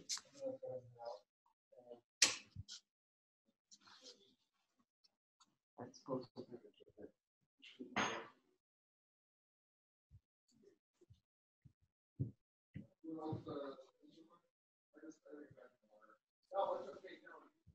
Maybe next time you bring a chair, or were you sitting on the bed? No, listen, I was just. Oh, okay. I have a chair. Next time we'll put a chair in here. Okay, yeah. I'm going to be gone through the 15th, really Karen and Forrest. Okay. So.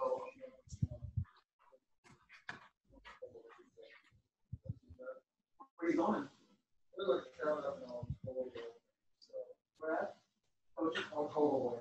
So it's in the Casper, Wyoming. Oh, you just moved to Casper, Wyoming. You did? Yeah. So that's funny. A little west of to your west of yeah, so we have a cabin that's just west of it called Cova Town. Part of Charlotte County.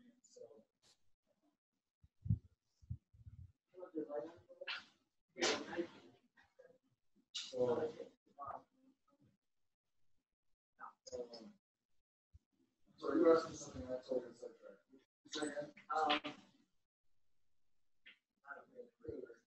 my meeting is in order. It's taking over.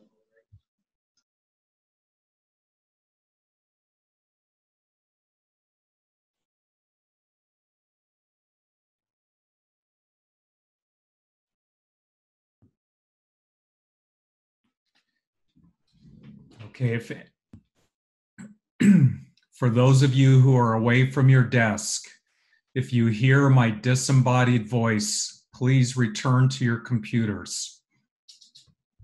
Nice.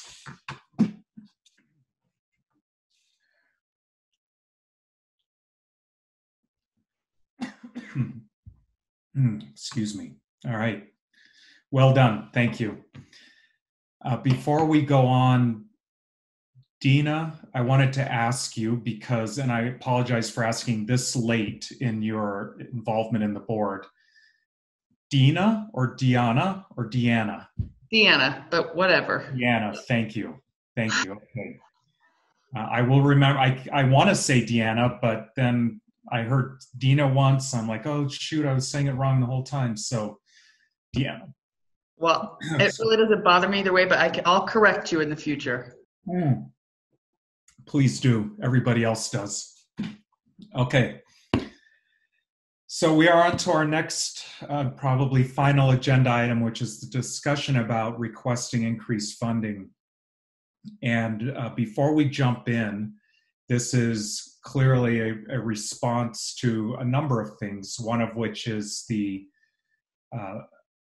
racism that we've seen and are starting to acknowledge, the desire to act, as Madeline had indicated.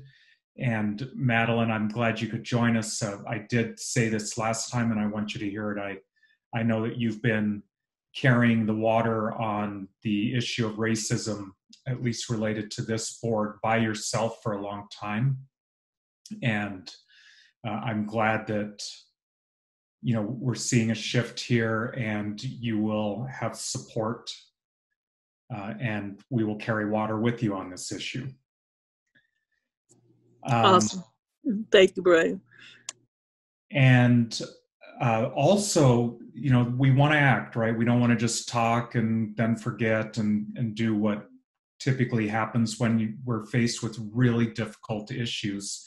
And I also want to ask that we think as well about, given that this is an issue that has been a long time in the making and is systems take time to change, which means that in my mind, in addition to acting now, we really need to think about what commitment can we make to persistent and sustained action that will continue to push and result in changes over time.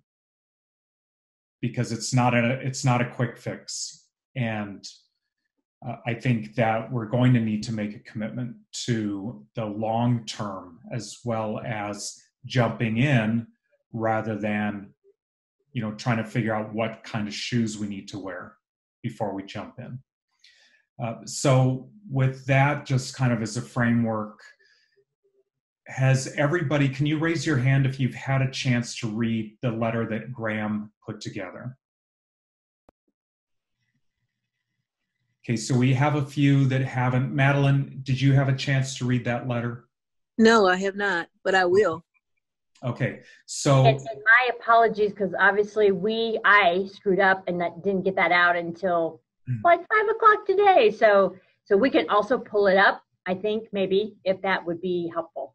I was wondering, that would be helpful. Thank you, Karen. And I was wondering, Graham, would you mind, it's not terribly long, and I applaud you for writing it.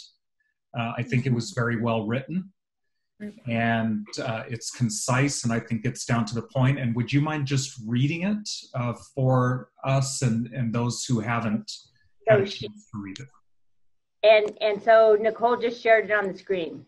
Mm-hmm. I see it. So everyone can. Yeah, sure. If you would like me to. So it's on the screen, and Think of yourself like you're Charles Bukowski reading one of your poems. Yeah. Okay.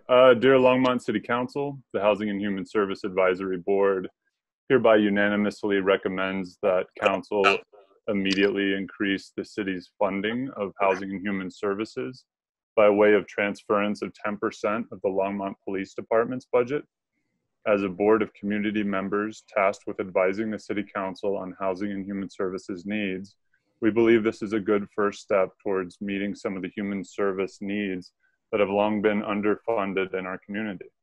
Moreover, this reallocation unequivocally communicates our city's values in pursuing a thriving community where basic human needs are met with compassion and effective care, and not with a show of force. We extend gratitude and appreciation for our hardworking, well-intentioned, and much-needed police force. Simultaneously, we recognize that the police department is unnecessarily burdened with serving many different Longmont residences whom they are not equipped to effectively help, including those suffering from mental health issues, drug addiction, homelessness, legal challenges, and many other human service deficits. Despite their various beneficial services and necessary presence in our community, the institution of policing is rooted in systemic racism and is in need of dramatic reform. It is the belief of this board that these underserved and valued members of our community may be best supported through increased access to the ready and willing nonprofits that are equipped and educated to meet the needs of these populations in Longmont. Properly funding these services will invariably further the goals of the police department by making our community safer. Thus, we strongly believe that our community will grow in positive ways by this reallocation of funding, which may support these underserved Longmont community members through access to qualified services offered by local nonprofits, instead of through involuntary participation in the justice system through the police department. Thank you, HHSAB members. Awesome. Thank you, Graham. Well done. Okay, so let's just start with this discussion, with some reactions to Graham's, the letter, the content, not style and all that, but the suggestion of that funding switch. Polly? Okay. First of all, I think this is an excellent letter. I think it is very clear. It is, it's the moral thing, the moral stance to take. However, I also am on city council, and I'm also very familiar with our police force, which started off, well, in the 80s, as I think we all know. 2 young men were murdered by the police on Main Street. And instead of, they were Latino, and instead of tearing the town apart, which could very well have happened, the Latino community got together and formed El Comité, and has worked with the police, and the police have worked back. And we are certainly not, certainly our police force is not perfect, but our police forces work very, very hard to be responsive.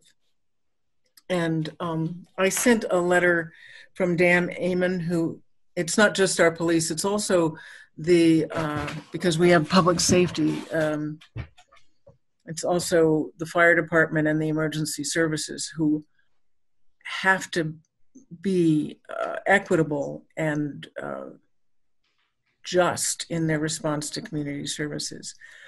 And we have worked very hard to do that. I would like to read something that Dan Amon wrote, but maybe we should have the discussion first. But Dan Amon is head of our emergency services. The thing is that, as we all know, the funding of mental health and virtually any other social services has gone down and down and down and down since the 70s. And yet the police are always funded. So if you want these services to be provided, you need to keep funding them through the police to some degree. Because the first time, anytime that there's a downturn, money gets pulled away. Right now, what we're facing in this city is at least a $14 million shortfall this year. We have to take money out of all kinds of services, and yet the Climate Action Task Force wants us to fund a whole bunch of stuff. We want to increase the funding of this agency, or this department, Housing and Human Services, needs to be funded much more, much more. You're right, absolutely. And what we need, instead of taking money away from the police, is to fund this agency at a much higher rate. If you want me to read this letter from Dan Amon, it talks about their main diversion programs are CORE, LEAD, and the Angel Initiative. And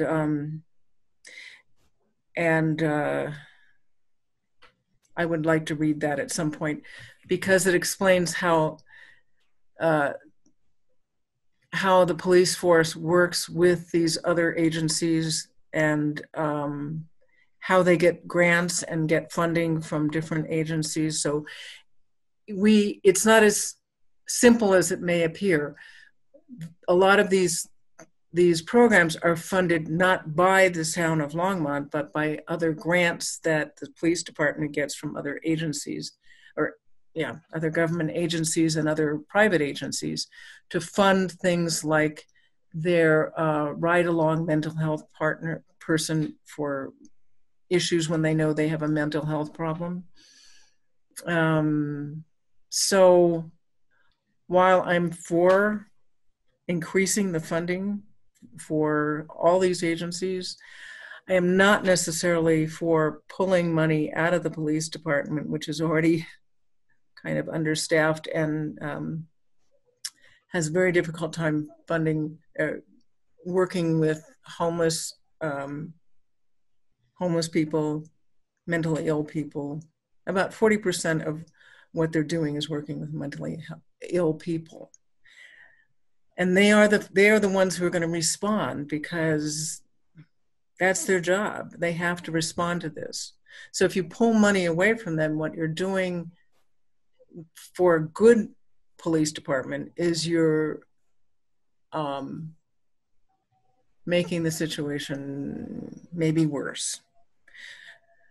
But I would like to hear this discussion, and then I would like at some point to be able to read the letter that I asked Karen to forward, but it was like too late in the day for her to do that. Thank you, Polly. We're going to go to Karen. And before Karen, just 1 second, if you would, Polly, how long do you think it'll take to read the letter? Right. Just hold up your maybe 2 minutes. Oh, okay. Thank you. So I'll make. I was trying to avoid you having to talk with your mouth full of food. So, Karen, sorry. And then, Anne, did you want to say something as well? Okay, let's go to Karen, right?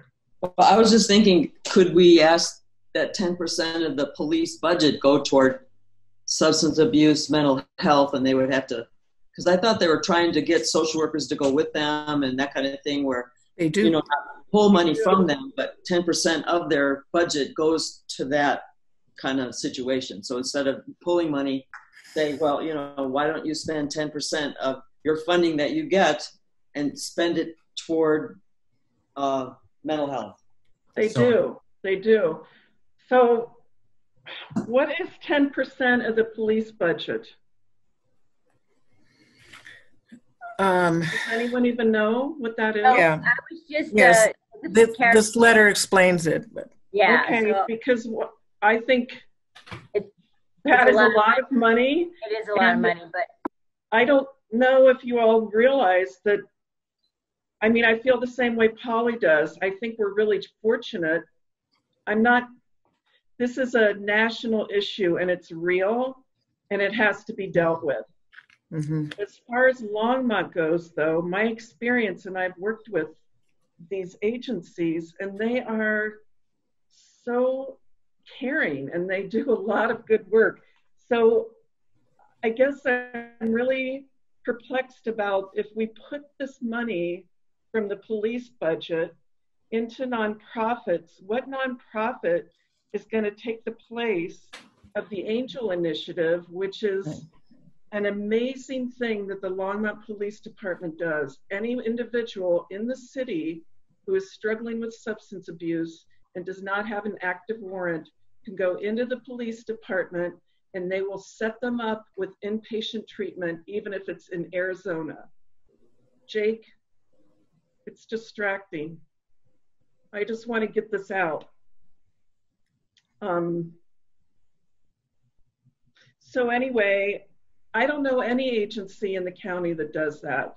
Mental health can't even do that. Our mental health center can't do that. And so it's volunteers, it's grants. And I've known people that have gone in there and received help from them, and it's changed their lives. And it's just unbelievable what they can do. Their core program is their crisis outreach and response engagement. And that's what Polly was talking about, where they have somebody from the mental health center, they have a therapist go out and ride along with them to de-escalate mental health issues. And you couldn't ask for a better service as far as I'm concerned. And I don't know of a service in the community that would take the place of that. I don't know if any of the nonprofits that we fund would take the place of that. That's therapists basically on the streets helping the police de-escalate these situations, which is exactly what we need. And then the third one is the LEAD, which is the law enforcement assisted diversion. And I've known families who work with that program. They have peer mentors, they have case managers, and they get into the community, get into people's homes. They'll go to court with them. They meet with them in the parks, and they do real social work. And I can't imagine an agency that we could fund that would do that. Right now, our mental health center therapists do everything virtually. They don't meet anyone in the park.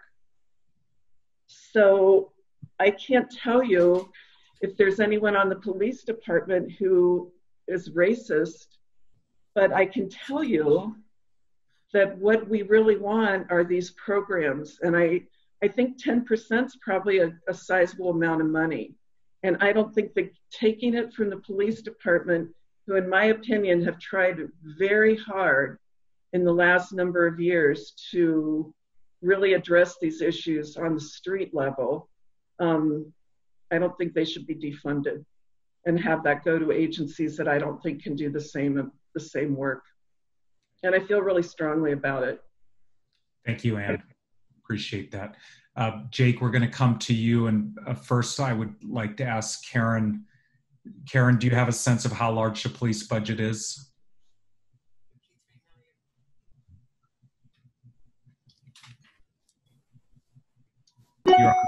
Keep going. I'm scrolling. In the budget. It's like a 700-page document, but you keep talking and I'll have an answer for you. Caitlin, do you know? I pulled up the 2020 budget that shows police services total budget of $21.5 million a year. Okay. According to Dan, public safety is 53 million. That includes emergency services, fire, police, all public safety. And community health is under a separate line item in the budget that I'm looking at from police. So community health and resilience, for comparison, is 494,000. Okay. Great. So not even into the millions. Okay, thank you. All right, Jake.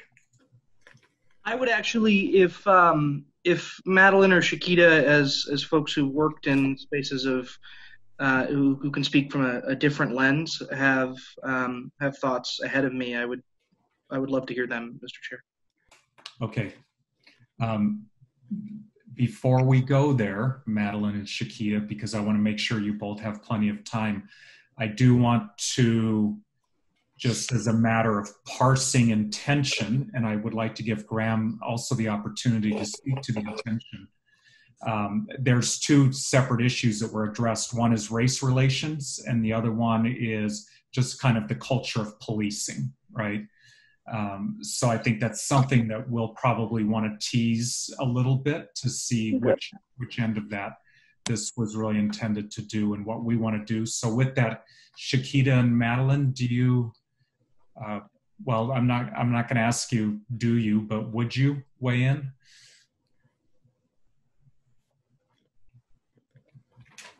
Of course. Go ahead, Shakita. No, I was going to say you go ahead and go first. Okay. Well, I absolutely do have some thoughts. First of all, I'd like to commend Graham for an excellent writing. Very, very, very well done. My concern is kind of out of left field. We've heard the first thing that was, I think, thrown around and just totally misinterpreted and misrepresented and really put us on a negative path was this whole thing you heard, let's defund, let's unfund, let's get rid of the police, let's just take that money and put it elsewhere.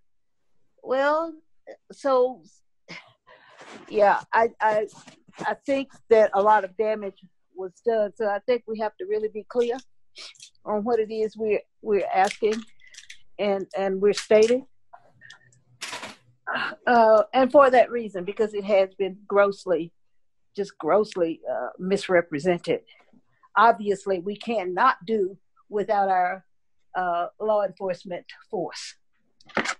So to say we're going to, I said reform, yes, but let's just keep it straight. That's what we're talking about, as opposed to just totally defunding, the entire division. Secondly, I'd like to say, Mike Butler, most recently retired Mike Butler, has done an outstanding job as a leader. Yeah. And I say that because I don't remember ever meeting him personally, but we've interacted kind of through other people.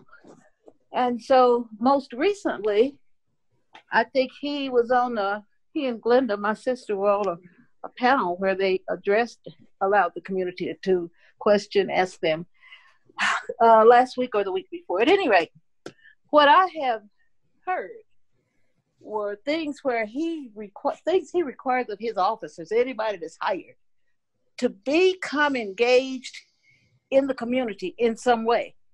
He himself, I've heard, has walked the streets, and he knows he has relationships with people in the community. I mean, he didn't just send them out to do it, he did it. And then they followed. What an example. I mean, that's how you do it. So I would say, other than it, yeah, I think I can't say I have a perfect answer for you in terms of is the police budget the one that can best afford it? And if that's the case, then yeah. If there's another source that could do it, or a combination of sources that we could, draw from and accomplish the same objective, then perhaps we might want to look at that. But I just want to be clear on, and when this goes out and it goes to whatever level of public it may go, let's just be clear on what it is we're saying and we're supporting. And we're not in any way suggesting that we defund our police force. That's all I can think of right now. Thank you, Madeline. Appreciate it. Shakita? I would also like to thank Graham as well. And I agree with Madeline. And I mean, I agree with you all in your passion and everything that you have. And it's really hard. It's really hard for me to, I know this, I don't know if you understand it, but it's really hard for me to listen to people who haven't experienced the things that people of color have experienced. So I get what you're saying. You don't, you know, if you never had to deal with that situation, of course, why should you change something that works for you? That's a little, yeah. But when you know that there are issues out there, and what Graham has shown, what he's saying is, okay, Jen was here talking about issues that are in this community. We just got through talking about this. Why can't we have some money to go to those, to fulfill those needs, and how we can come back 3 or 5 years? That is an action that Deanna was saying. What, as this board, what can we do to act? He just gave us an example of what we can do to make sure that kids have access to, for laptops, the internet divide, all of that technical divide, mental health. Right. He just given us that.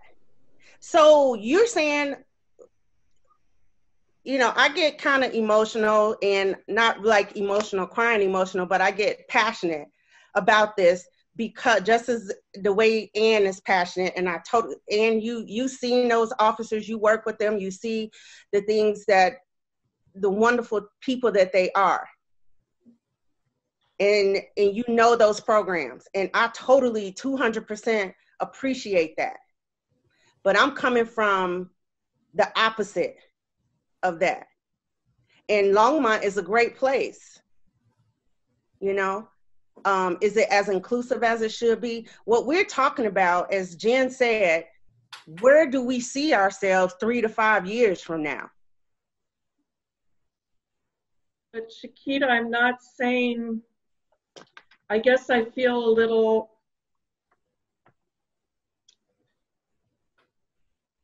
this is a really difficult discussion. It's very difficult, and I'm actually pretty amazed that we're taking it on tonight. Yeah. And you're right, I have no idea what it's like to be you, just like you don't know what it's like to be me. And I'm not saying that I guess for me, it's not so much, I thought that the letter was more about, I think it seems like we're doing there are 2 issues. There's a letter and what the letter is asking for, And then there's all of our feelings about the situation. And, you know, all I can talk about, I can't talk about what it's like to be you because I have no idea. I mean, I don't know what I'm trying to say, but what I can address is that I can't address if the Longmont police are, you know, racist or, you know, what they're doing out there every minute of the day. I have no idea.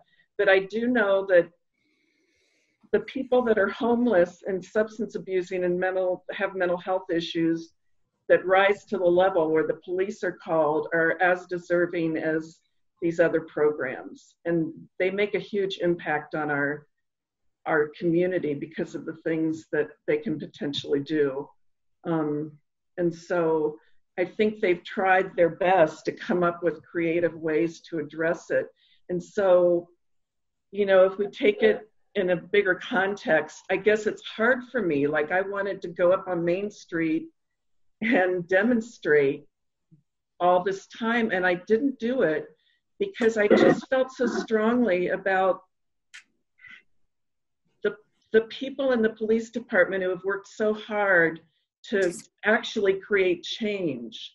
So I was very divided about it, and I still am. But for me, like, defunding at a level of 10%, which is a huge amount of money, I just don't think that's going to get us where we want to be, which is to really address what's some of the stuff that's going on the street. Is it going to, you know, is it going to address racism? Well, you know. So I guess I'm confused, I guess. Well, you know, I think that, and Madeline, I'll let you say something, but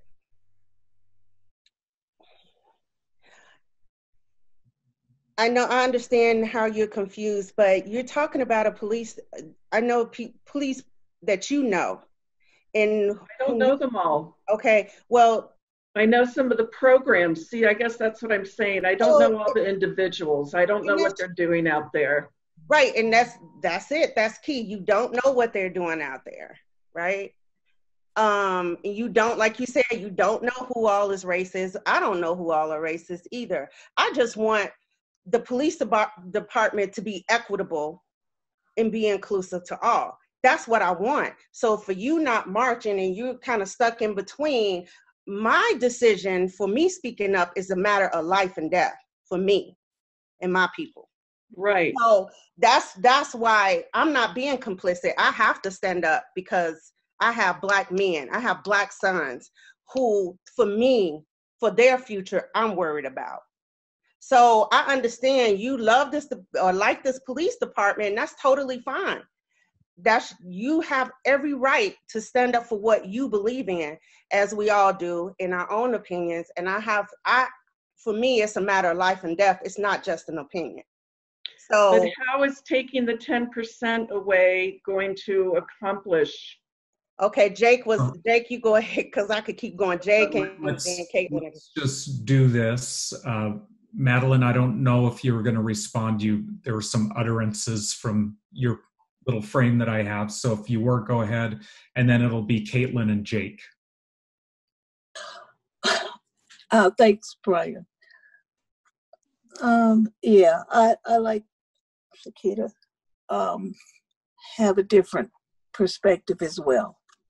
And it's very, very, very real for me. When June 2nd, 1981, my 21-year-old nephew, senior at Cal State Long Beach, was stopped supposedly for speeding, doing 47 and a 35 on his way to his noonday job between classes, was stopped for speeding. 2 hours later, they reported him as having committed suicide.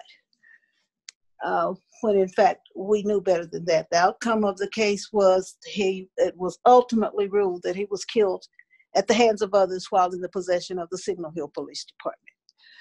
That, and then part of my professional background is private law enforcement. So quite naturally, I understand the good men and women that go out and risk their lives every day for the safety of us. At the same time, in terms of pulling money, do we say, I think they're two separate issues. One, and we have to, I mean, both are equally as important, and one is life or death daily. I mean, when my grandson comes home, he's 26, and he says, for the first time I've ever heard him say in 26 years, I'm afraid. He stands 6'8", weighs about 250, and he's afraid. That's very hard. So I said, yeah, we need to we need money. We need to increase to get to the core of what the letter was that Graham wrote. I say we can maybe suggest, be creative in take a look at who has funding that could possibly be pulled from and combined to accomplish the amount that we need, and yet it won't adversely impact those organizations so much so that it would declare them ineffective. So and it is a hard subject, but it's been a hard subject. It's been a hard subject. The difference is we're now talking about it. We're now openly talking about it. And I say that it's very easy to me. Think about how you would like to be treated if you were me, and how would you like to be treated? It's no different. I want to be treated that way as well, and everybody that looks like me. So it's really, while it feels complicated or really hard, it's really very, very simple. If we could just the golden rule, if each of us would do that, I mean seriously do it, I think it would make all the difference in the world. So my suggestion is that if we could have, I don't know who, some people look at those individual budgets and see where we could pull from maybe more than one, just rather than say the police department. That's just my thoughts. Sorry, didn't mean to take that long. Thank you. No, that's fine, Madeline. Thank you. And I'm really sorry to hear about your nephew. I can't imagine how devastating that is. Thank you. Okay, so we're going to go Caitlin, Jake, and then Council Member Christensen, and then Deanna. Thanks, Brian. And thanks, Madeline and Shakita, for your comments and for being willing to share what you feel and sort of being maybe put on the spot a little bit. But I think that the fact that you're able to share your experiences is really powerful. I had a couple of things to add. And I think one of the things that I think about when I think about, sort of the calls for defunding police or reallocating funds or thinking about what we do is Anne described a bunch of programs that work for mental health and for people in crisis.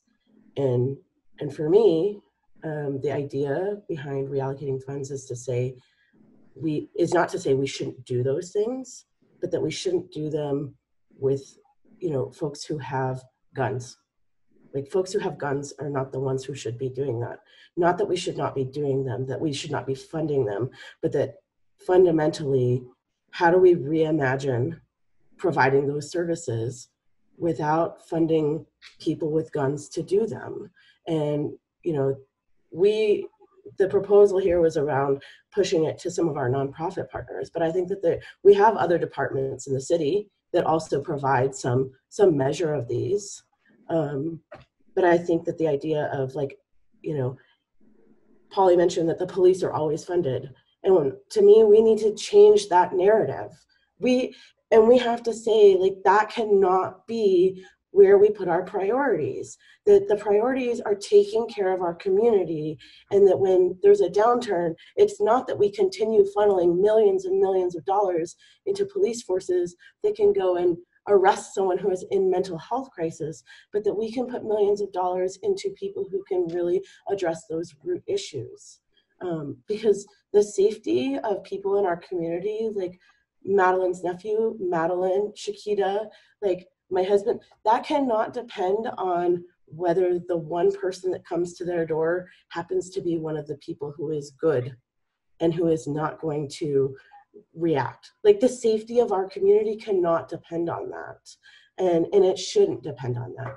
Because I think that like, I don't think anyone will tell you that there's not like good people who are police, but it's fundamentally, you're putting something where people can cause, you know, long-term trauma and death to members of our community under the auspices of safety. And what safety means to different members of our community looks different. I mean, what we heard from Jen and the needs that people were identifying, the needs that our community is identifying is not around, we need to lower crime. It's around, we need to make sure that our kids can go to school. We need to make sure that people in our community are healthy, and redefining the idea of safety to be something that looks like that instead of having more police and more opportunities for danger to members of our community. Thank you, Caitlin. Jake. Thanks, Mr. Chair. And I want to start with an apology for my gyrations and just sitting here and listening. I'm passionate on this topic, as I know all of us are. And I just want to say I'm very proud to be a member of this board tonight, because this discussion is, I'm not going to say it's out of the scope of what we do, but it is very different from the conversations we have on this board usually. And that's a good thing. It's a good thing that we're stepping outside and asking this question, because we do support the human services sector in this community. That's what we spend half the year on, is that question. And taking action on that front is really critical for us. So we do have a role to play in this process. I'm going to speak on this once, and that's going to kind of be my spiel. And I want to just talk briefly about kind of my evolution on this, because I know it's going to be out publicly. This video will go out, and people, you know, if anyone is interested. My dad was a cop in the city for 14 years. And growing up, when your dad is a cop, and especially when he was, you know, he was undercover for some time, and he did really hard things. And it was very scary to be the son of a cop and watch him go out the door every day. The job broke his brain. It shattered him mentally. He dealt with post-traumatic stress. He dealt with things that are unspeakable for most folks, because what you see in that job every day truly is extraordinarily difficult. It is a hard job, but that doesn't mean we can't ask hard questions about it. And we can't, as a board, sit here and say, you know, I appreciate what Madeline said about the notion of, you know, there was a mistake in the branding on this conversation about defunding police. And for me, as I've come and wrestled with this and kind of tried to contrast my lens of experience, being the son of a cop, with what I see and what I'm starting to understand, it isn't about defunding police. It's about rethinking policing, fundamentally.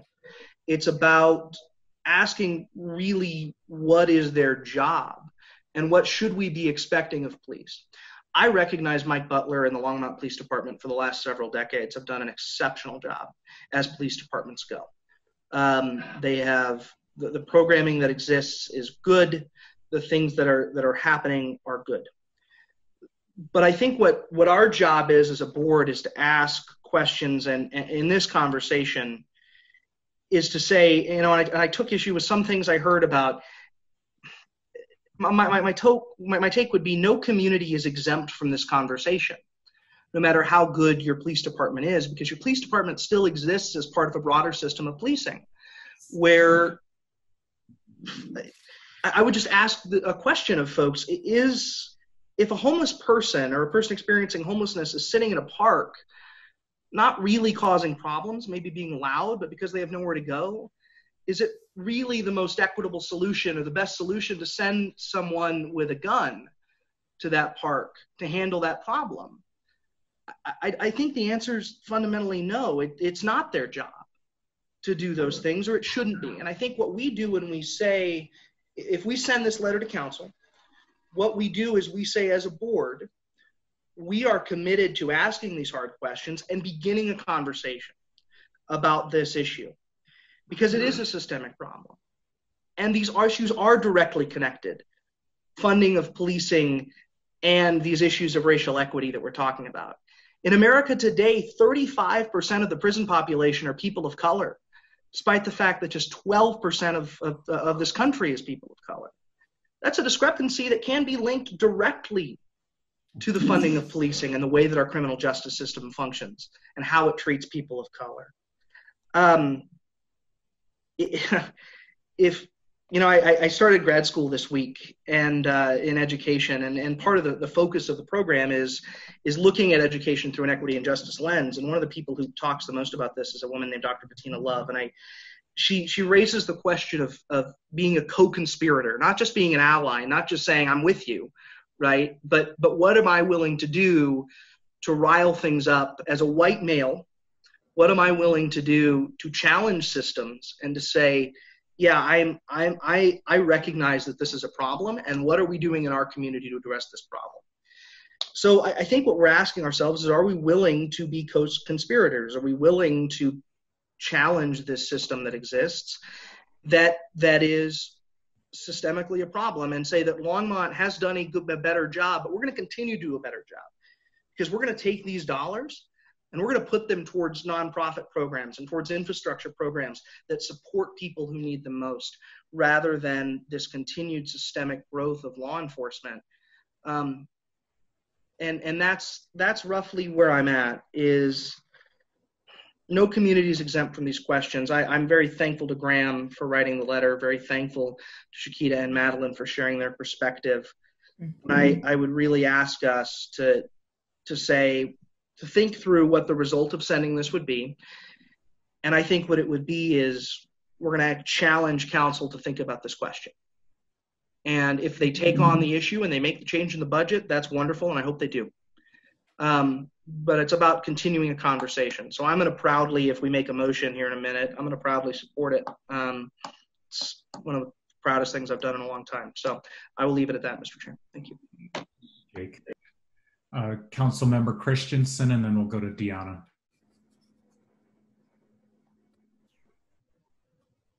I can't. You're good. No.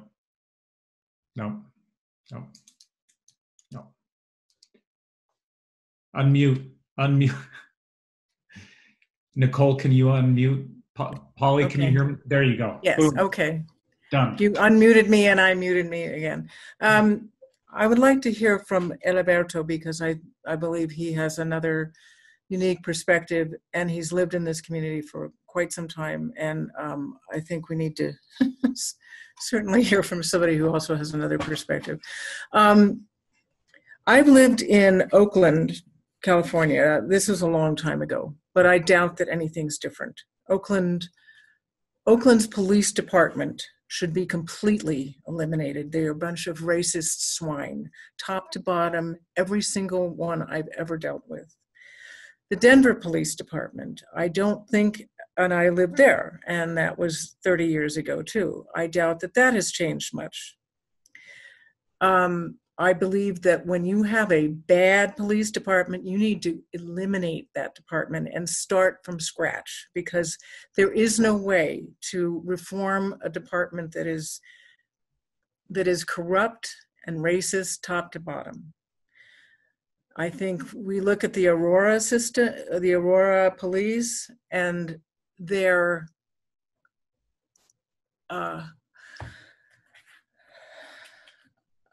unbelievable murder of Elijah McCain. And to me, they need to be gone. They need to be gone. But that isn't exactly what we have here. And so, and I think that basically most of the police departments in this country are systematic racism. Or systemic, I'm sorry. Systemic racism, and but there's a difference between our passionate disgust with this, which really goes back to the beginning of our country. The Second Amendment and virtually everything that we have done for 400 years well, the Second Amendment was 200 years ago, was to maintain slave patrols and to make sure that Black people were kept in their place, which was slavery. So this systemic problem of racism is real, and this is exactly the kind of conversations we have. And I am quite sure that this letter will pass, and I think that's a good thing. The City Council needs to be forced to talk about this, but I would ask you, when this comes up, to please, all of you, come and speak, because otherwise it won't go anywhere. It needs to be, we need to hear everybody's voice on this. There's a difference between some of the departments that I've mentioned, the police departments, which I would say are the majority of police departments in this country, because they hire the wrong people, and they never hold them accountable, and they don't train them very well. Think of our department, the Longmont Public Safety Department, and the work that they have done. We need to be giving more money to all these problems: drug diversion, or drug counseling, and help, and homelessness, and mental health. We need to be giving more money to them rather than taking money away from a department that has really struggled to try to do the right thing. And that's my opinion. But I really would like to hear from Eliberto. Thank you. So why don't we go to Diana and then Eliberto? So I'm just going to echo what some other people have said in terms of thanking Graham, first of all, for kicking off this conversation. It's definitely not an easy conversation. It is very challenging for each of us, probably for very different reasons. So thank you, Graham. I really appreciate that we're having this conversation. And again, to thank Shakita and Madeline for opening yourselves up in this room of us, I think is probably not necessarily an easy thing to do. And I appreciate your vulnerability in discussing these topics immensely. I would say that also, part of my problem here is that as a white person, I don't know what it's like to be a person of color in Longmont. I have no idea, no earthly idea. I don't know. There seems to be a lot of discussion about this police department being a good police department, and that the police chief currently has done a great job, which is fabulous, and I'm happy to hear that. But I have no idea if that's really borne out by people of color and their actual experiences with this police department, nor do I know how people with mental illnesses are experiencing this police department, people with addiction issues, homeless people. I don't know what those experiences are like for those individuals. I think that part of my concern with this letter is that I don't know that it is aggressive enough, to be honest. I think that we need to be proposing that I think white people have a tendency to overly study things, so instead of taking action, and so I don't want to be doing that or being guilty of that, because we need to fix this or work on fixing this and do it sooner rather than later. But I also feel like we need to be informed by the experiences of the people that actually experience the police department from groups that I'm not a member of, and that several of council members are not members of as well. And so I think the letter should also include a request that council does some sort of study to figure out how people of color are impacted in this community by the police department, how people with mental illnesses experience this police department, homeless individuals. I think that my other concern is that I do not want, if we shift funding from the police department, I don't necessarily want things like the Angel Initiative, et cetera, to disappear, because let's be honest, where are they going to cut the funding? They're going to take it from the social services provisions, right? So if we're taking it from there, we have to figure out how to replace those in an effective manner, or the council does, and maybe that's not our job. But I am concerned about just saying take the money. I think we need to communicate to them that they need to take the money from non-supportive services, like the Angel Initiative. That seems to me something, like people coming in, that seems to me something that the police are uniquely involved in, being able to provide that service to people. On the other hand, obviously, I don't necessarily want the police showing up with guns to interview a homeless guy at the park because he's loud. But we also have to figure out a way that there are agencies that are able to respond as quickly as the police are able to respond, because practically speaking, that's who gets called when there are problems. So it's a huge topic that needs to be addressed. And I do think that I am very much in favor of getting this conversation rolling with City Council and moving it forward. But I do want to communicate that to the City Council. I would like to, for what that's worth, communicate to them that I also would like to see them taking a more comprehensive approach to figuring out what's going on in this community and how people are experiencing policing in this community. And that's all. Thank you, Deanna. Alberto? Thank you, Chair. So I have to be, I'm a liaison, I'm a staff member, and not a member of this board, per se. So I have to take that into account. I'm also the staff, and I work closely with our public safety department on several projects, including homelessness and how we address some of the needs that we are seeing in that area. So with that said, my experience, what Madeline said earlier about Mike Butler and the work that he's done in trying to, even before I was with the city and I was still running the Circles program, Mike invited me in and said, hey, we love Circles and what it's doing, and we'd like to replicate that with folks experiencing homelessness. And I told Mike, do you know how hard Circles is to run, and all the things that need to happen for it to work well? And I said, but I'd be happy to talk to you. And Mike was very receptive to listening to my experience with that program. So I think, I also agree that this is not a single issue. It's not just a letter. I think it's broader. It is the policing issue. It is life and death. And it's also, going back earlier to Jen's thing, I remember when there was a letter sent to a Latino family saying, we don't want to see your brown kids in our neighborhood. And I thought about, my boys out there riding their bikes and what people might think of them. So it's both societal, it's cultural, it's huge. And I'm happy that we're having the conversation. And I think we need to be very thoughtful about what we're asking. If the goal is to push the conversation and ask council to have it and push the city to have that, I can tell you that within the city, I'm part of a racial inequity group that Harold has started. We went through a training through GARE, and I'm blanking what GARE means right now. Karen, if you remember, I think it's Government Accountability Race. I don't know. Equity. So governmental, I don't remember the A for race and equity. Right.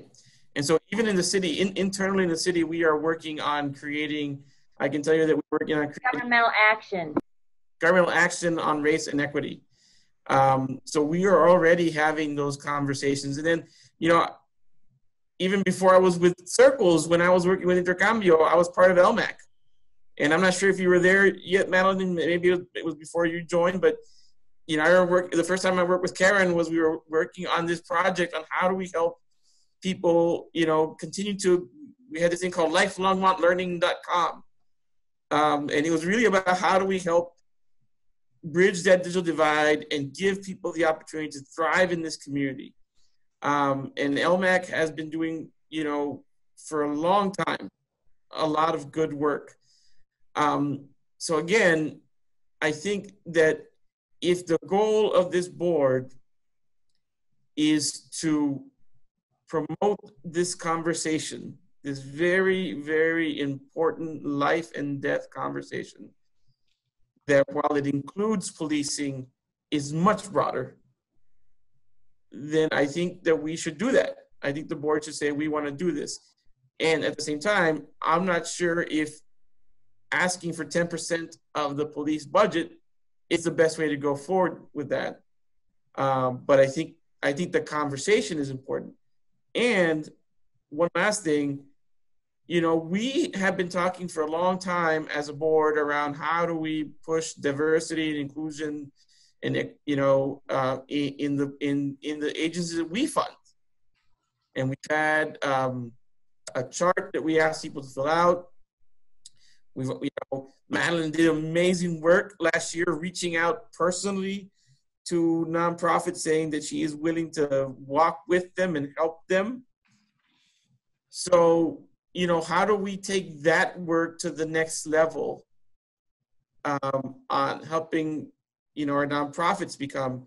Is it something like putting an equity question in the application and really, you know, taking that seriously? Like, how are our nonprofits being equitable as they support? And I honestly think that many of them want to be, but what does it look like? So lots of issues, lots of different perspectives, and I honor and respect all of them. And I do agree that this is an important conversation to have, and we need to have it. And that's just my perspective. Thank you, Alberto. We're 15 minutes after 9, and so I just want to throw a few things out there. One is, as I indicated earlier, I think this is going to be, and I hope it's going to be, something that will be regularly in our discussions, in our work. When I hear everybody's comments, so first of all, I already did the first of all. Second of all, I hear the passion in people's opinions, and I know that some of that passion is born of pain and fatigue and a sense of urgency. You know, when I hear you talking, Shakita, about your boys, I can only imagine the sense of urgency you must feel to do everything you can right away to make them safe. And I really appreciate you sharing that, because I think it's hard for me to imagine that. So there's also, in this discussion, there's a lot of different things that we touch on. So one is, how do we fund the human services we know are so essential? Another one is related to, how do we address issues of racism in our culture? Another one is related to the police department. How do we address issues of racism in our police department, which has a sense of urgency because there is in any police department, one mistake can have a tragic outcome, as Madeline, I think, gave a very personal example of. So, you know, that has a certain weight to it. Then there's the idea, what is our role, right? So Graham, you put together a letter that I think very effectively puts the board in the role of being a provocateur. And I'm in favor of provoking, right? And I think it serves the sense of urgency. And I also believe that whatever this board does in relation to being a provocateur, let's say this letter, that will serve as a framework for the discussion moving forward. And what I would ask is that that framework be as precise as we can possibly make it without losing a sense of urgency. So that's to say, I think that I'm not sure that the language is exactly what would be the most productive language going forward to provoke the kind of change that we want, because you know, it's just there's a few points that are, it's a little bit of we want to, well, there's I think a fair amount of it that speaks to the police force has money. Well, essentially, we need funding for these other critical services, and it's not logical that the police force is providing them, which I tend to agree with. The other part of it is that the police force is systemically a racist organization.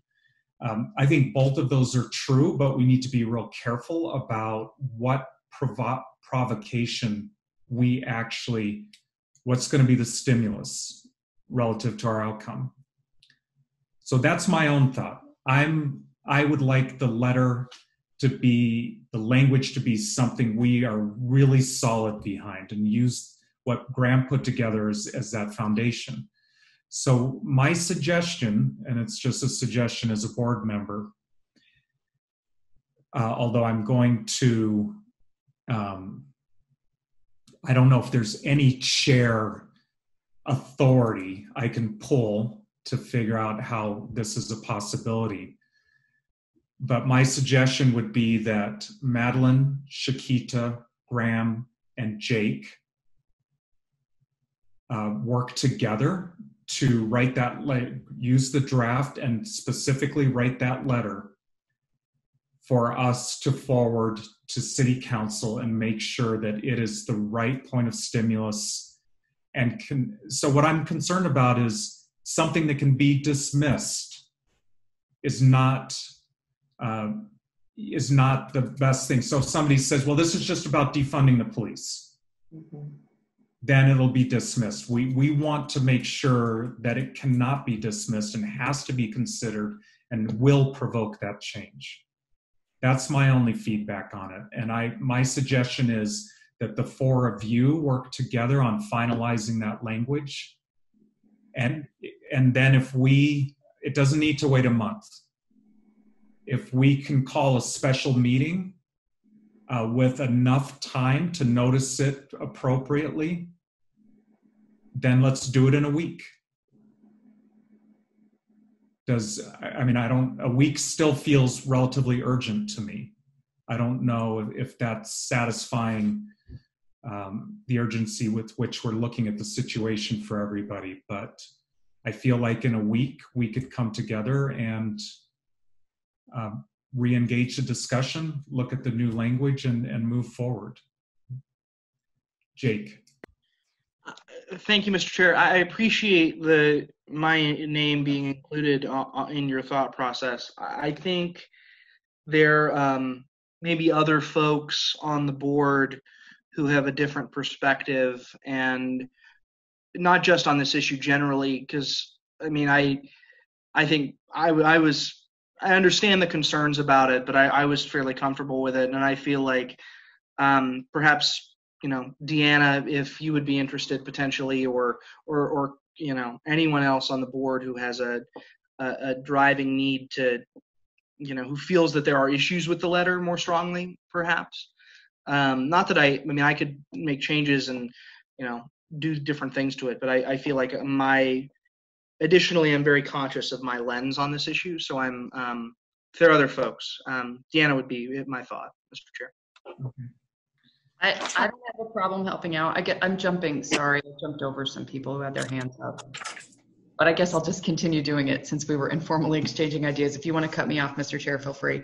I'm happy to jump in and help out. I also don't want any other people on this board to feel like we're asking them to, as you said in the beginning, carry the water for the rest of us, right? So it's a hard balance between giving people voice and asking people to do work that maybe they don't necessarily want to volunteer for. So I guess I'm just expressing my thoughts that I just want to make sure that everybody who's roped into this really wants to do it. And I'm happy to help out with that. Thank you. And so I'm going to go to Councilmember Christensen and just very quickly say, mine was a suggestion. So everybody can say, that's yes, and we move down a different path, right, as a board. So Councilmember Christensen.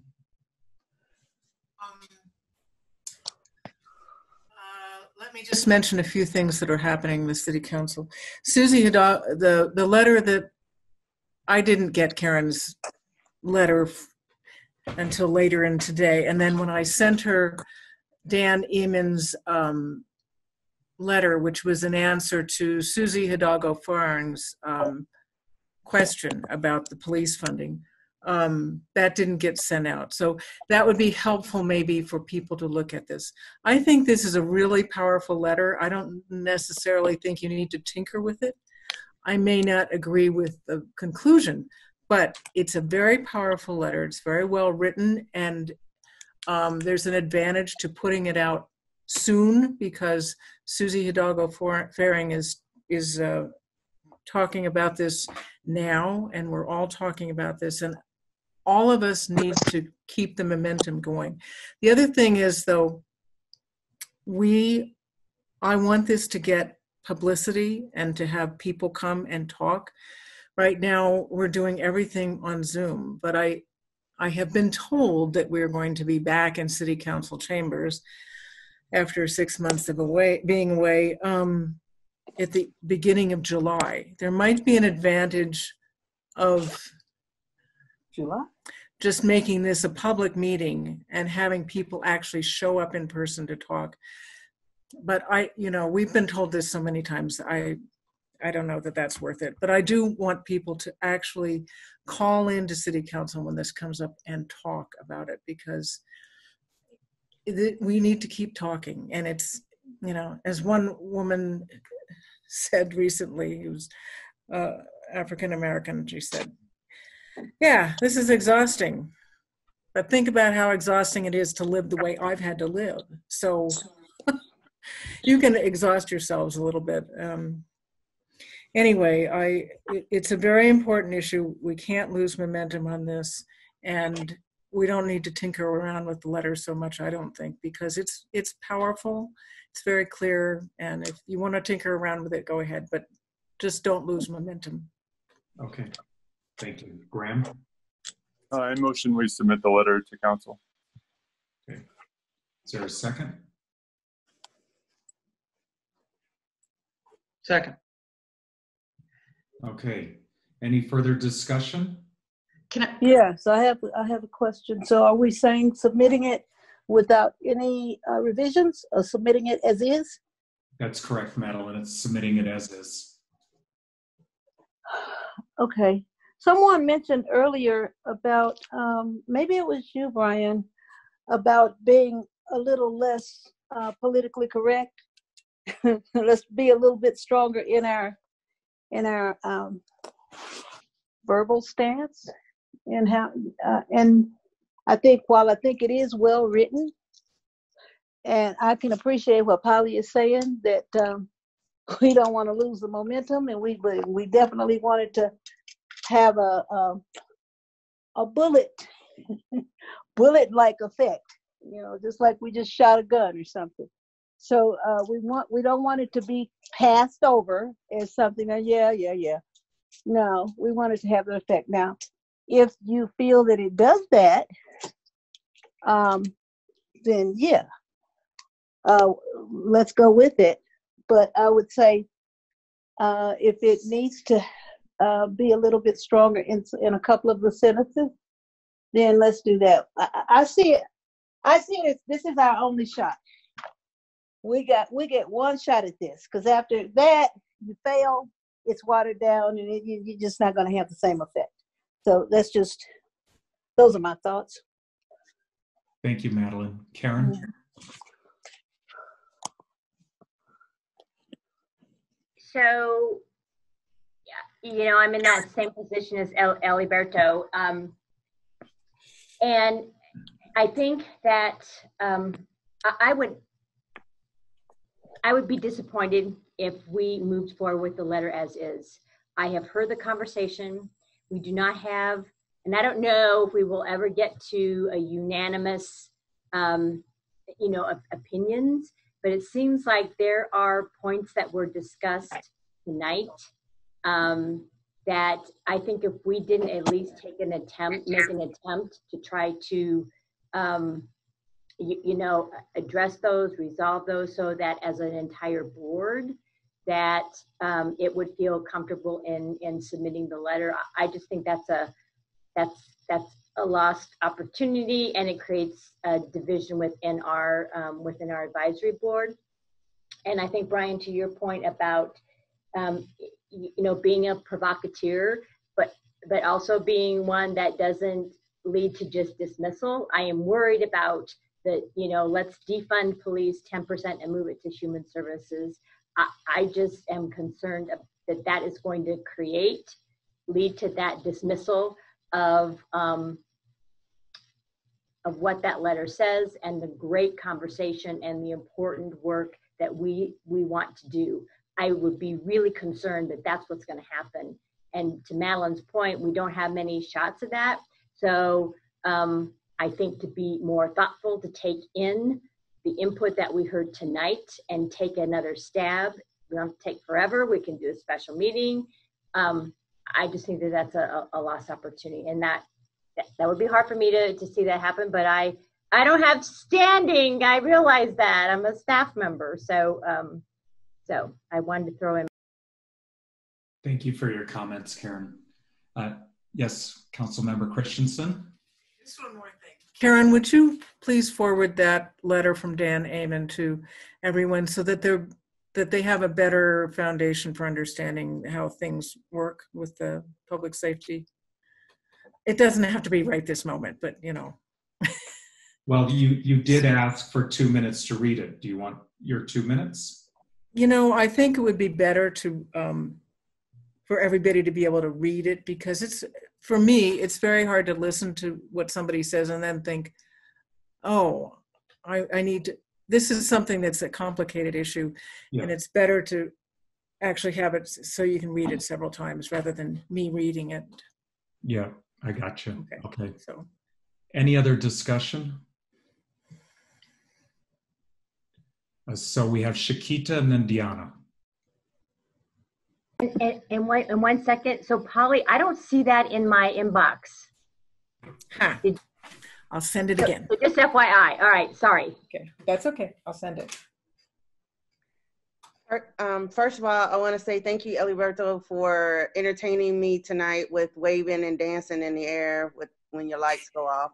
I really appreciate that. That was a lot of fun.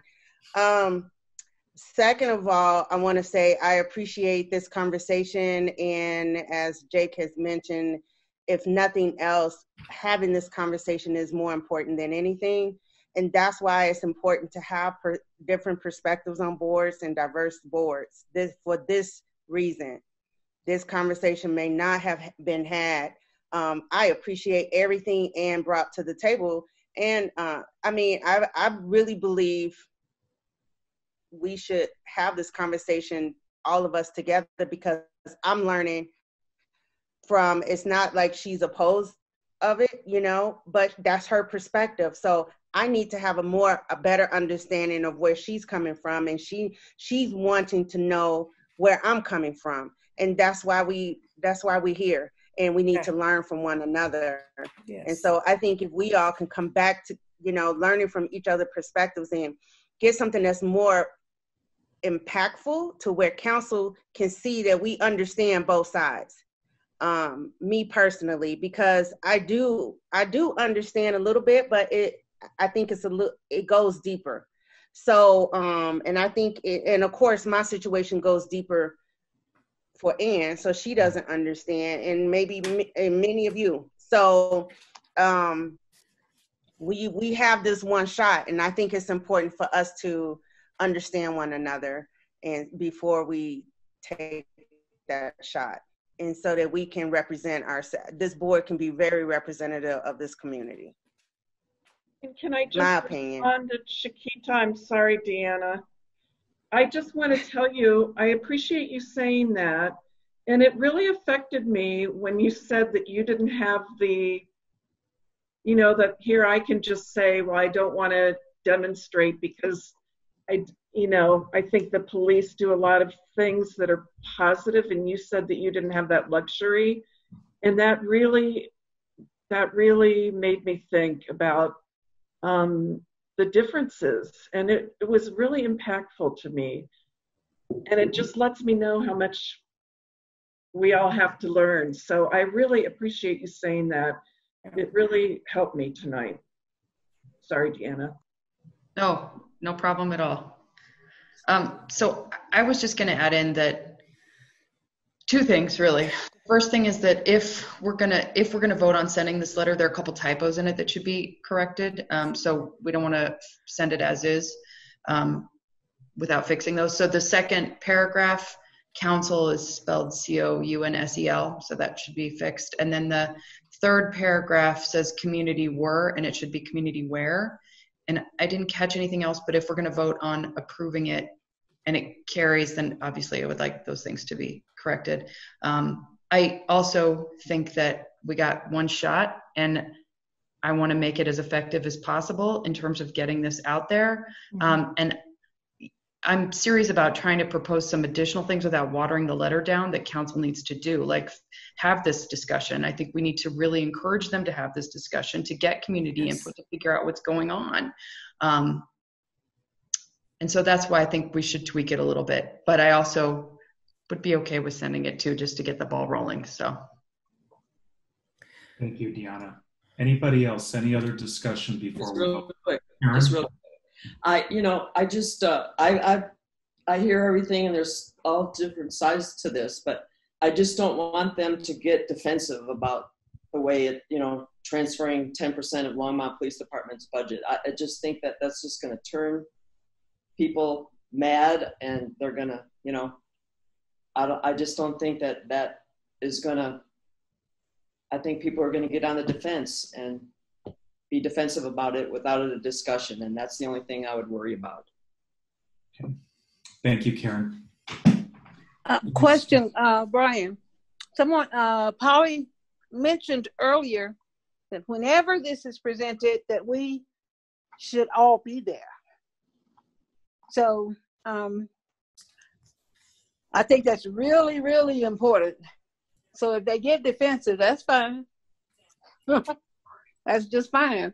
Now, on the other hand, I was thinking Graham did such a good job initially.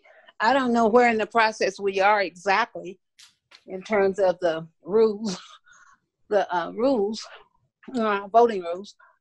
But I was thinking he's heard everybody's different points of view. I feel strongly that he, if he would, take the lead on just revising it to include some of the things that we've said, if he would be willing to do that. That's my thought. Thank you, Madeline. Mm-hmm. Okay. Just quickly, since I seconded the motion, I just wanted to express, my commitment here is in, challenging us to think about these questions. And I think Graham's thought of sending the motion as is and making the motion is the most challenging thought that we have. So I wanted the discussion, certainly. I'm going to vote for the motion. I understand it, just my days working in the legislature counting heads. I understand kind of where this group is at. So I might have a substitute motion if this motion doesn't pass. But I would, I think for us right now, thinking about, I really appreciate all the conversation, especially Shakita, what you said, mentioning, we do have one shot at this, and I think that there are challenges we have to address. We have to get it right. And I would, I don't have much else. Thank you, Jake. Okay, if there's no further discussion, we'll go ahead and take a vote. So for all in favor of sending the letter to council with the current content and the corrected typos, please raise your hand. Okay, Nicole, did you get that? Okay. We can't see Madeline. Madeline, do you want to give a verbal yes if you're in favor of sending it as is? I am not as is. Okay. No. All of those opposed, please raise your hand.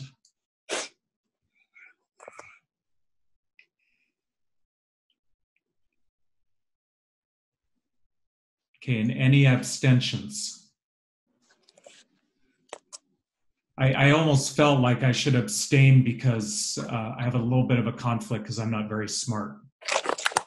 But I thought I'd just say it. Jake has something, but first, before Jake and then Councilmember Christensen, I just want to say, Graham, you have much more courage than I do. I tend to be a people pleaser. And so I really appreciate you putting it out there, to Jake's point of really challenging us. Yeah. It was needed, and I appreciate you having the courage to do it. Absolutely. All right, Jake. Thank you, Mr. Chair. I move that we ask 4 individuals, and I'm going to say Graham, Matt, and Shakita, and either Ann or Deanna, because I heard some good thoughts on that, to serve on somewhat of a semi-task force, a subcommittee, if you will, to examine this letter over the course of the next week, refine it, evaluate it, come up with something that works, that we can bring back at a special meeting to discuss just this issue, review the letter, and prepare to. I have a point of information about that. Yes, Caitlin. My understanding is that if 3 or more folks from the board are getting together, it has to be like publicly, like we have some requirements around it being made public. And so to the extent that like we can keep it moving forward without needing to go through those hoops, that would be preferable. So if that means that 1 or 2 people work on it and a draft is sent, and then there is actually like email correspondence that would meet our like public duties around that might be a better way to do it, rather than trying to coordinate with people that might then have to do something as far as public meetings. So just a clarification is that we can't do, we can't have email communications about the letter. It has to happen in a public meeting. So that's really why we couldn't send out Graham's initial letter, because we can't do our business via email. Just a minute, Benj. Karen, what is the noticing requirement? is it 24 hours? Yeah, so the note, it's really just a 24-hour notice. And then I think it's, we can certainly do some clarification if it's, because I think is it 3? We don't, we've had task forces before with our advisory board, but I think so we can clarify the number and I think it's 3, right?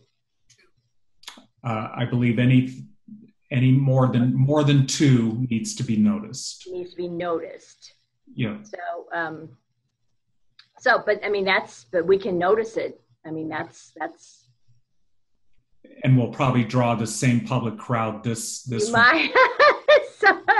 So we can certainly, we want to, certainly can comply with the law, and yeah, it probably wouldn't be beating your doors down to try to get involved, but so.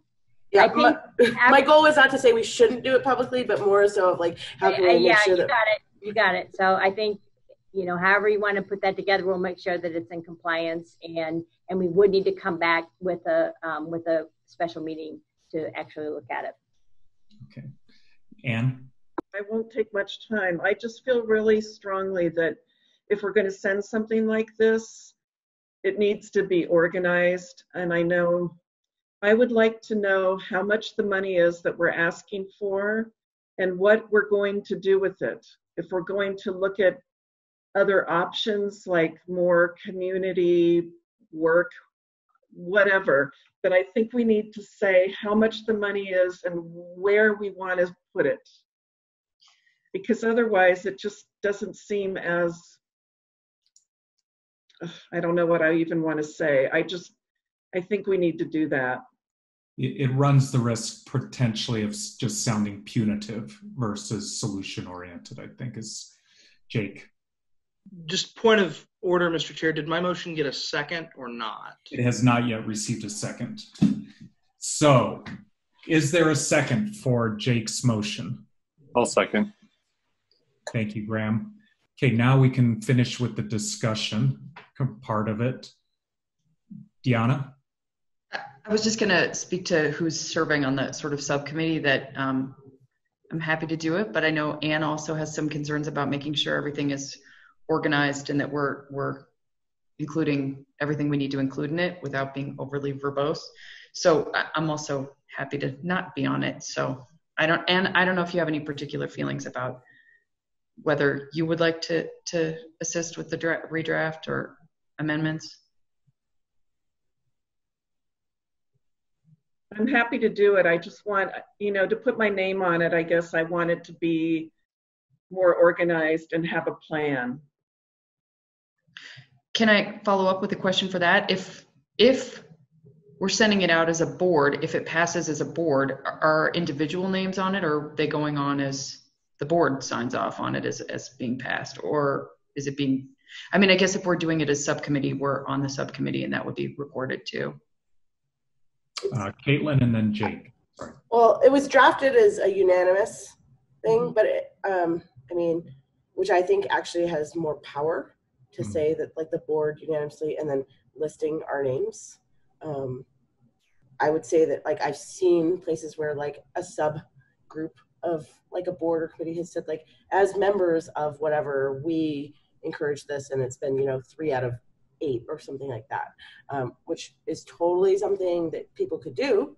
But I do think that there's power in it being something that is unanimous, without using that as a reason to water it down to the point that it's not actually calling for action now. I think to Deanna, your point earlier, like as a white person, I know that I am like, let's research and make sure we get it exactly perfect. And I think that some of the things that have come up here have suggested like there's an urgency to this, and it's meant to start a conversation and not to be the end of a conversation. And so we don't have to get it perfect to do that, but we also recognize that we have, I think to Madeline's point, we have one shot at this. And so I think thinking through like, what does it look like to start that conversation in a way that is, for me, I think about like, one reason like the 10% is impactful is because it's big.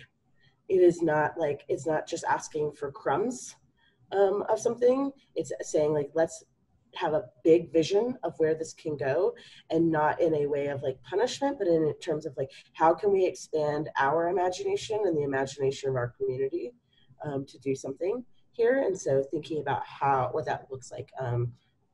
I think even to the extent that we had Jen here earlier talking about the human needs assessment and updating that right now, that to Anne's point, like if we could redirect funds, where would it go?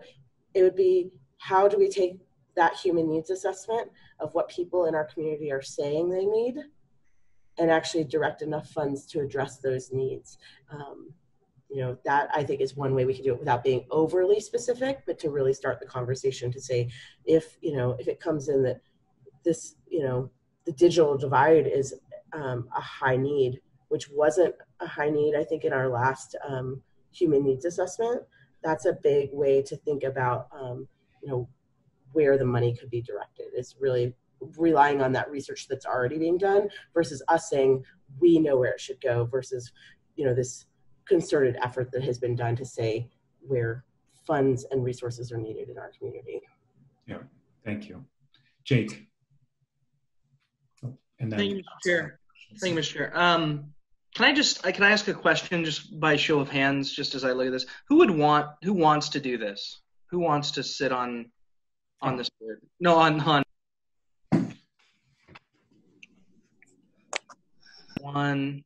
Like who is willing to perhaps to do this revision? You mean the subcommittee like revision, right? Not who wants to send a letter. Write the letter, the next draft.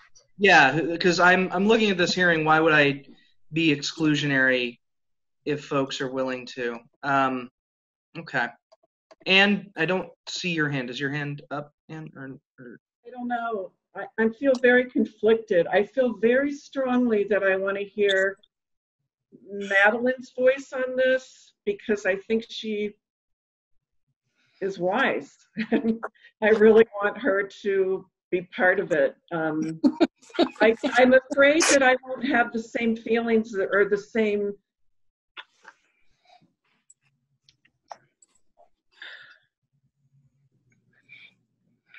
I'm afraid that I could be a little like, that I could make things more complicated, and because of my desire to have it organized and present something that's not just as it is right now. So I'm conflicted because I'm afraid if I do it, that I will slow everyone down. And anything that I'm going to be a part of, it's going to be completely organized, and it's not going to be half-cocked in any way. We're going to dot all the I's and cross all the T's. That's where I stand. And from what I know about the other people, the other people that are involved, I would imagine, from what I've experienced, it's going to be as picture perfect as it can be. We do want to add some more teeth to it. Yeah, I'm good with that. Jake? So, Mr. Chair. Sorry, Polly. I'm sorry. Councilmember Christensen was next in the queue, and then we'll come back to you, Jake. And then we'll go to Karen. And then we'll go round and round. So when you send a letter to council, this is just protocol, nothing will happen unless somebody makes it happen. So what I'm going to do is this Tuesday, I'm going to say a letter is coming to council regarding police funding, and I would like to have a formal discussion of that. That puts it on the agenda, if I can get the votes to put it on the agenda. Last week, I called for a presentation by the police on the use of force, because even though, of course, this is on the website, but, you know, nobody goes to the website to look at stuff. The people of this town need to know that the state of Colorado banned chokeholds, and what the actual policy is. The police department needs to tell us publicly what the police use of force in Longmont is. And that's why I asked for a presentation, because, it was big for the state of Colorado to ban the use of chokeholds. We should have done that like 20 years ago or hundreds of years ago. But anyway, so I will make a statement on Tuesday that this letter is coming, and that I would like to have it on the agenda for a discussion. Okay? Any objections to that? Well, as soon as possible. Because would that give us all time to look at the letter again and kind of sign off? Yeah, but do it quickly, do it in the next couple of weeks. Yeah, it's just a heads up to council. Mr. Vice Chair. I actually was going to say, thank you, Mr. Chair. I was going to say, Karen probably has something more just procedurally that probably matters more. So if you want to go to Karen. Go ahead, Jake. Okay. So my only thought on this is, since we're going to take this approach as opposed to the approach I respect very much, which is Graham's let's rabble rouse approach, which I'm all for. Since we're going to take this approach, I think that it behooves us to try and make this letter as close, to get it to a place where everybody on this board feels comfortable getting behind it, and everybody on this board feels comfortable putting their name on it, which means it's going to be challenging. So and I appreciate, Ann, what you said about Madeline. I agree completely. So I'm going to refine my motion, insert Deanna's name kind of formally into that. So the group we'd be talking about would be Shakita, Madeline, Graham, and Deanna are the four, I think, which is we have 9 on our task force, or on our board. Is that right? 9. So that's a subcommittee. And that's enough to make a decision, I think. If you have too many voices, then it becomes editing by committee, which nobody wants to do. So I don't need to be on there. Madeline's on there, and she's awesome. So are you sure you don't? Absolutely. I mean, that's good. That's great for me. Okay, then I'll go ahead and refine it again, and we'll make it a 3-person team of Graham, Madeline, and Deanna to take the lead on that, and that'll be the committee. And I think the addendum I'll make on the motion is the goal of the committee of the task force should be to try and get us something that we can all get behind. And I'll leave it at that. Okay. Karen. So what I would love is that you also throw in a consultant like Eliberto. So I think it's important to just make, not that he's going to steer it necessarily, but, there is information we want to make sure we get correct. We just want it to be correct. So I would say you invite a city staff member, and if you're good with Eliberto doing it, that would be great. And then I think, we then want to be clear on what. So Paula, if you're going to bring this up on Tuesday, then I think we need to be clear about what you're going to be saying. If it's about a letter about police funding, that might not be what it ends up looking like. So I think how, maybe just a letter from the advisory board, and just not really go into what that's going to be about, because we don't know what it's about yet. So I just don't want to, I just want us to be clear, or at least vague, until we know what that clarity is gonna be. How's that for double talk? Fork and tongue. So I think just that we want to, that the advisory board wants to is preparing a letter to submit to city council. So and maybe we just talk about it in that way, since we don't have the final letter yet. Okay, thank you, Jake. So I'll add that, if I can add that as a friendly, if that's how Robert's rules work, Mr. Chair, to say that Eliberto, I don't know either, to say that Eliberto should assist in that process of refining and editing to bring us back a product. And I'm going to say a week we've talked about, right? That's the timeline roughly that we've discussed. So that's maybe not formally put that in, but that's kind of the timeline. So yeah, I'll say that all sounds good and makes sense to me, if it's all okay with everybody else. Nicole, would you mind reading what you have as the motion back? Have you cobbled something together? Well, so I have motion to ask 3 members to serve on subcommittee along with staff member Eliberto Mendoza. Refine it. Obviously, this isn't typoed perfectly. Yep. Refine it, evaluate it, and bring it back for a special meeting. Graham seconded. Can you add within a week to 10 days? Yeah. A week to 10 days of this meeting. So whatever those dates would be. Okay. Should we decide that tonight? I'm sorry, Ann? Should we decide that date tonight? I think the most important part is that there's a sense of urgency behind it, and I think the group can probably act on that sense, knowing that Ann, are you comfortable if we just flag it 10 days from today? Yeah. Okay. All right. Let's do that. Okay. Or if you want to set to bring back for a special meeting, it could be sometime, the week of July 20th. So that would be 10 days, 2 weeks. Yeah, I'm more comfortable with that. Let's be exact, or more exact than, yeah. Okay. All right. 10 point, yeah. So let's say to bring back for a special meeting of the HHSAB the week of July 20th. Yeah, and then we'll work on what the best date would be. Okay. Okay. Okay. Does that make sense? Awesome. Yes. All in favor, please raise your hand.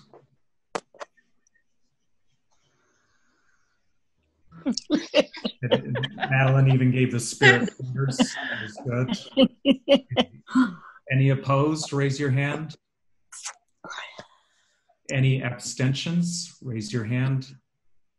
Okay, the motion passes. Right, so that was awesome work. Yeah, that was good work. Congratulations, everybody. We've got a long ways to go, but that was a robust start. And my only request in the letter is let's, to the greatest extent possible, let's make it something that we can agree on and really support. But I also ask that I think it's good for some of us to be uncomfortable. Yeah. So push the envelope. Let's see it. Councilmember Christensen. I'm not going to bring it up then next week because I can't make a motion that says we're going to get a letter from the Housing and Human Services Board. I can't tell you what it is, but I think we need to discuss it. Can we take it? Can I have a second on that? So I'll put it off for a week because when we're ready. Yeah. I already look like enough of an idiot that I don't I think it makes more of an idiot. When we know it, when we have the letter, we know what it says, then that's the time to do that. Yes. So, okay. so, yeah. I just don't want us to lose momentum. I think that's right. Time to go. Critical. And I did forward the email that that Polly sent. So you should have that in your inbox. Okay. Thank you. Well, it's late. Thank you for all of the hard work you've put in, and I want you to know it's my privilege to serve with each and every one of you. So thank you. Thanks, Graham. And let's see, I think the only other thing is somebody needs to communicate with staff on noticing the meeting that's going to happen, the discussion. So is there a specific individual who would like to take that on of this subgroup? So can I make a suggestion that Yes. Eliberto, that why don't he will take the lead in calling the meeting, setting that up, and we'll make sure that everything is noticed appropriately. Right. Thank you. That's all right. You okay with that, EM? Yeah, I will Okay. do that. Thank you. Thank you. Finally, you have some work to do, Eliberto. Yeah, it's about time I started doing something around here. Except waving my arms. I'm good at that. Yeah. All right. Thank you, everybody. Thank you. Get some good rest. Yes, thanks, everybody. Thank you. Good night, everybody. Thank you. Good night. Hey, everyone. Thank you.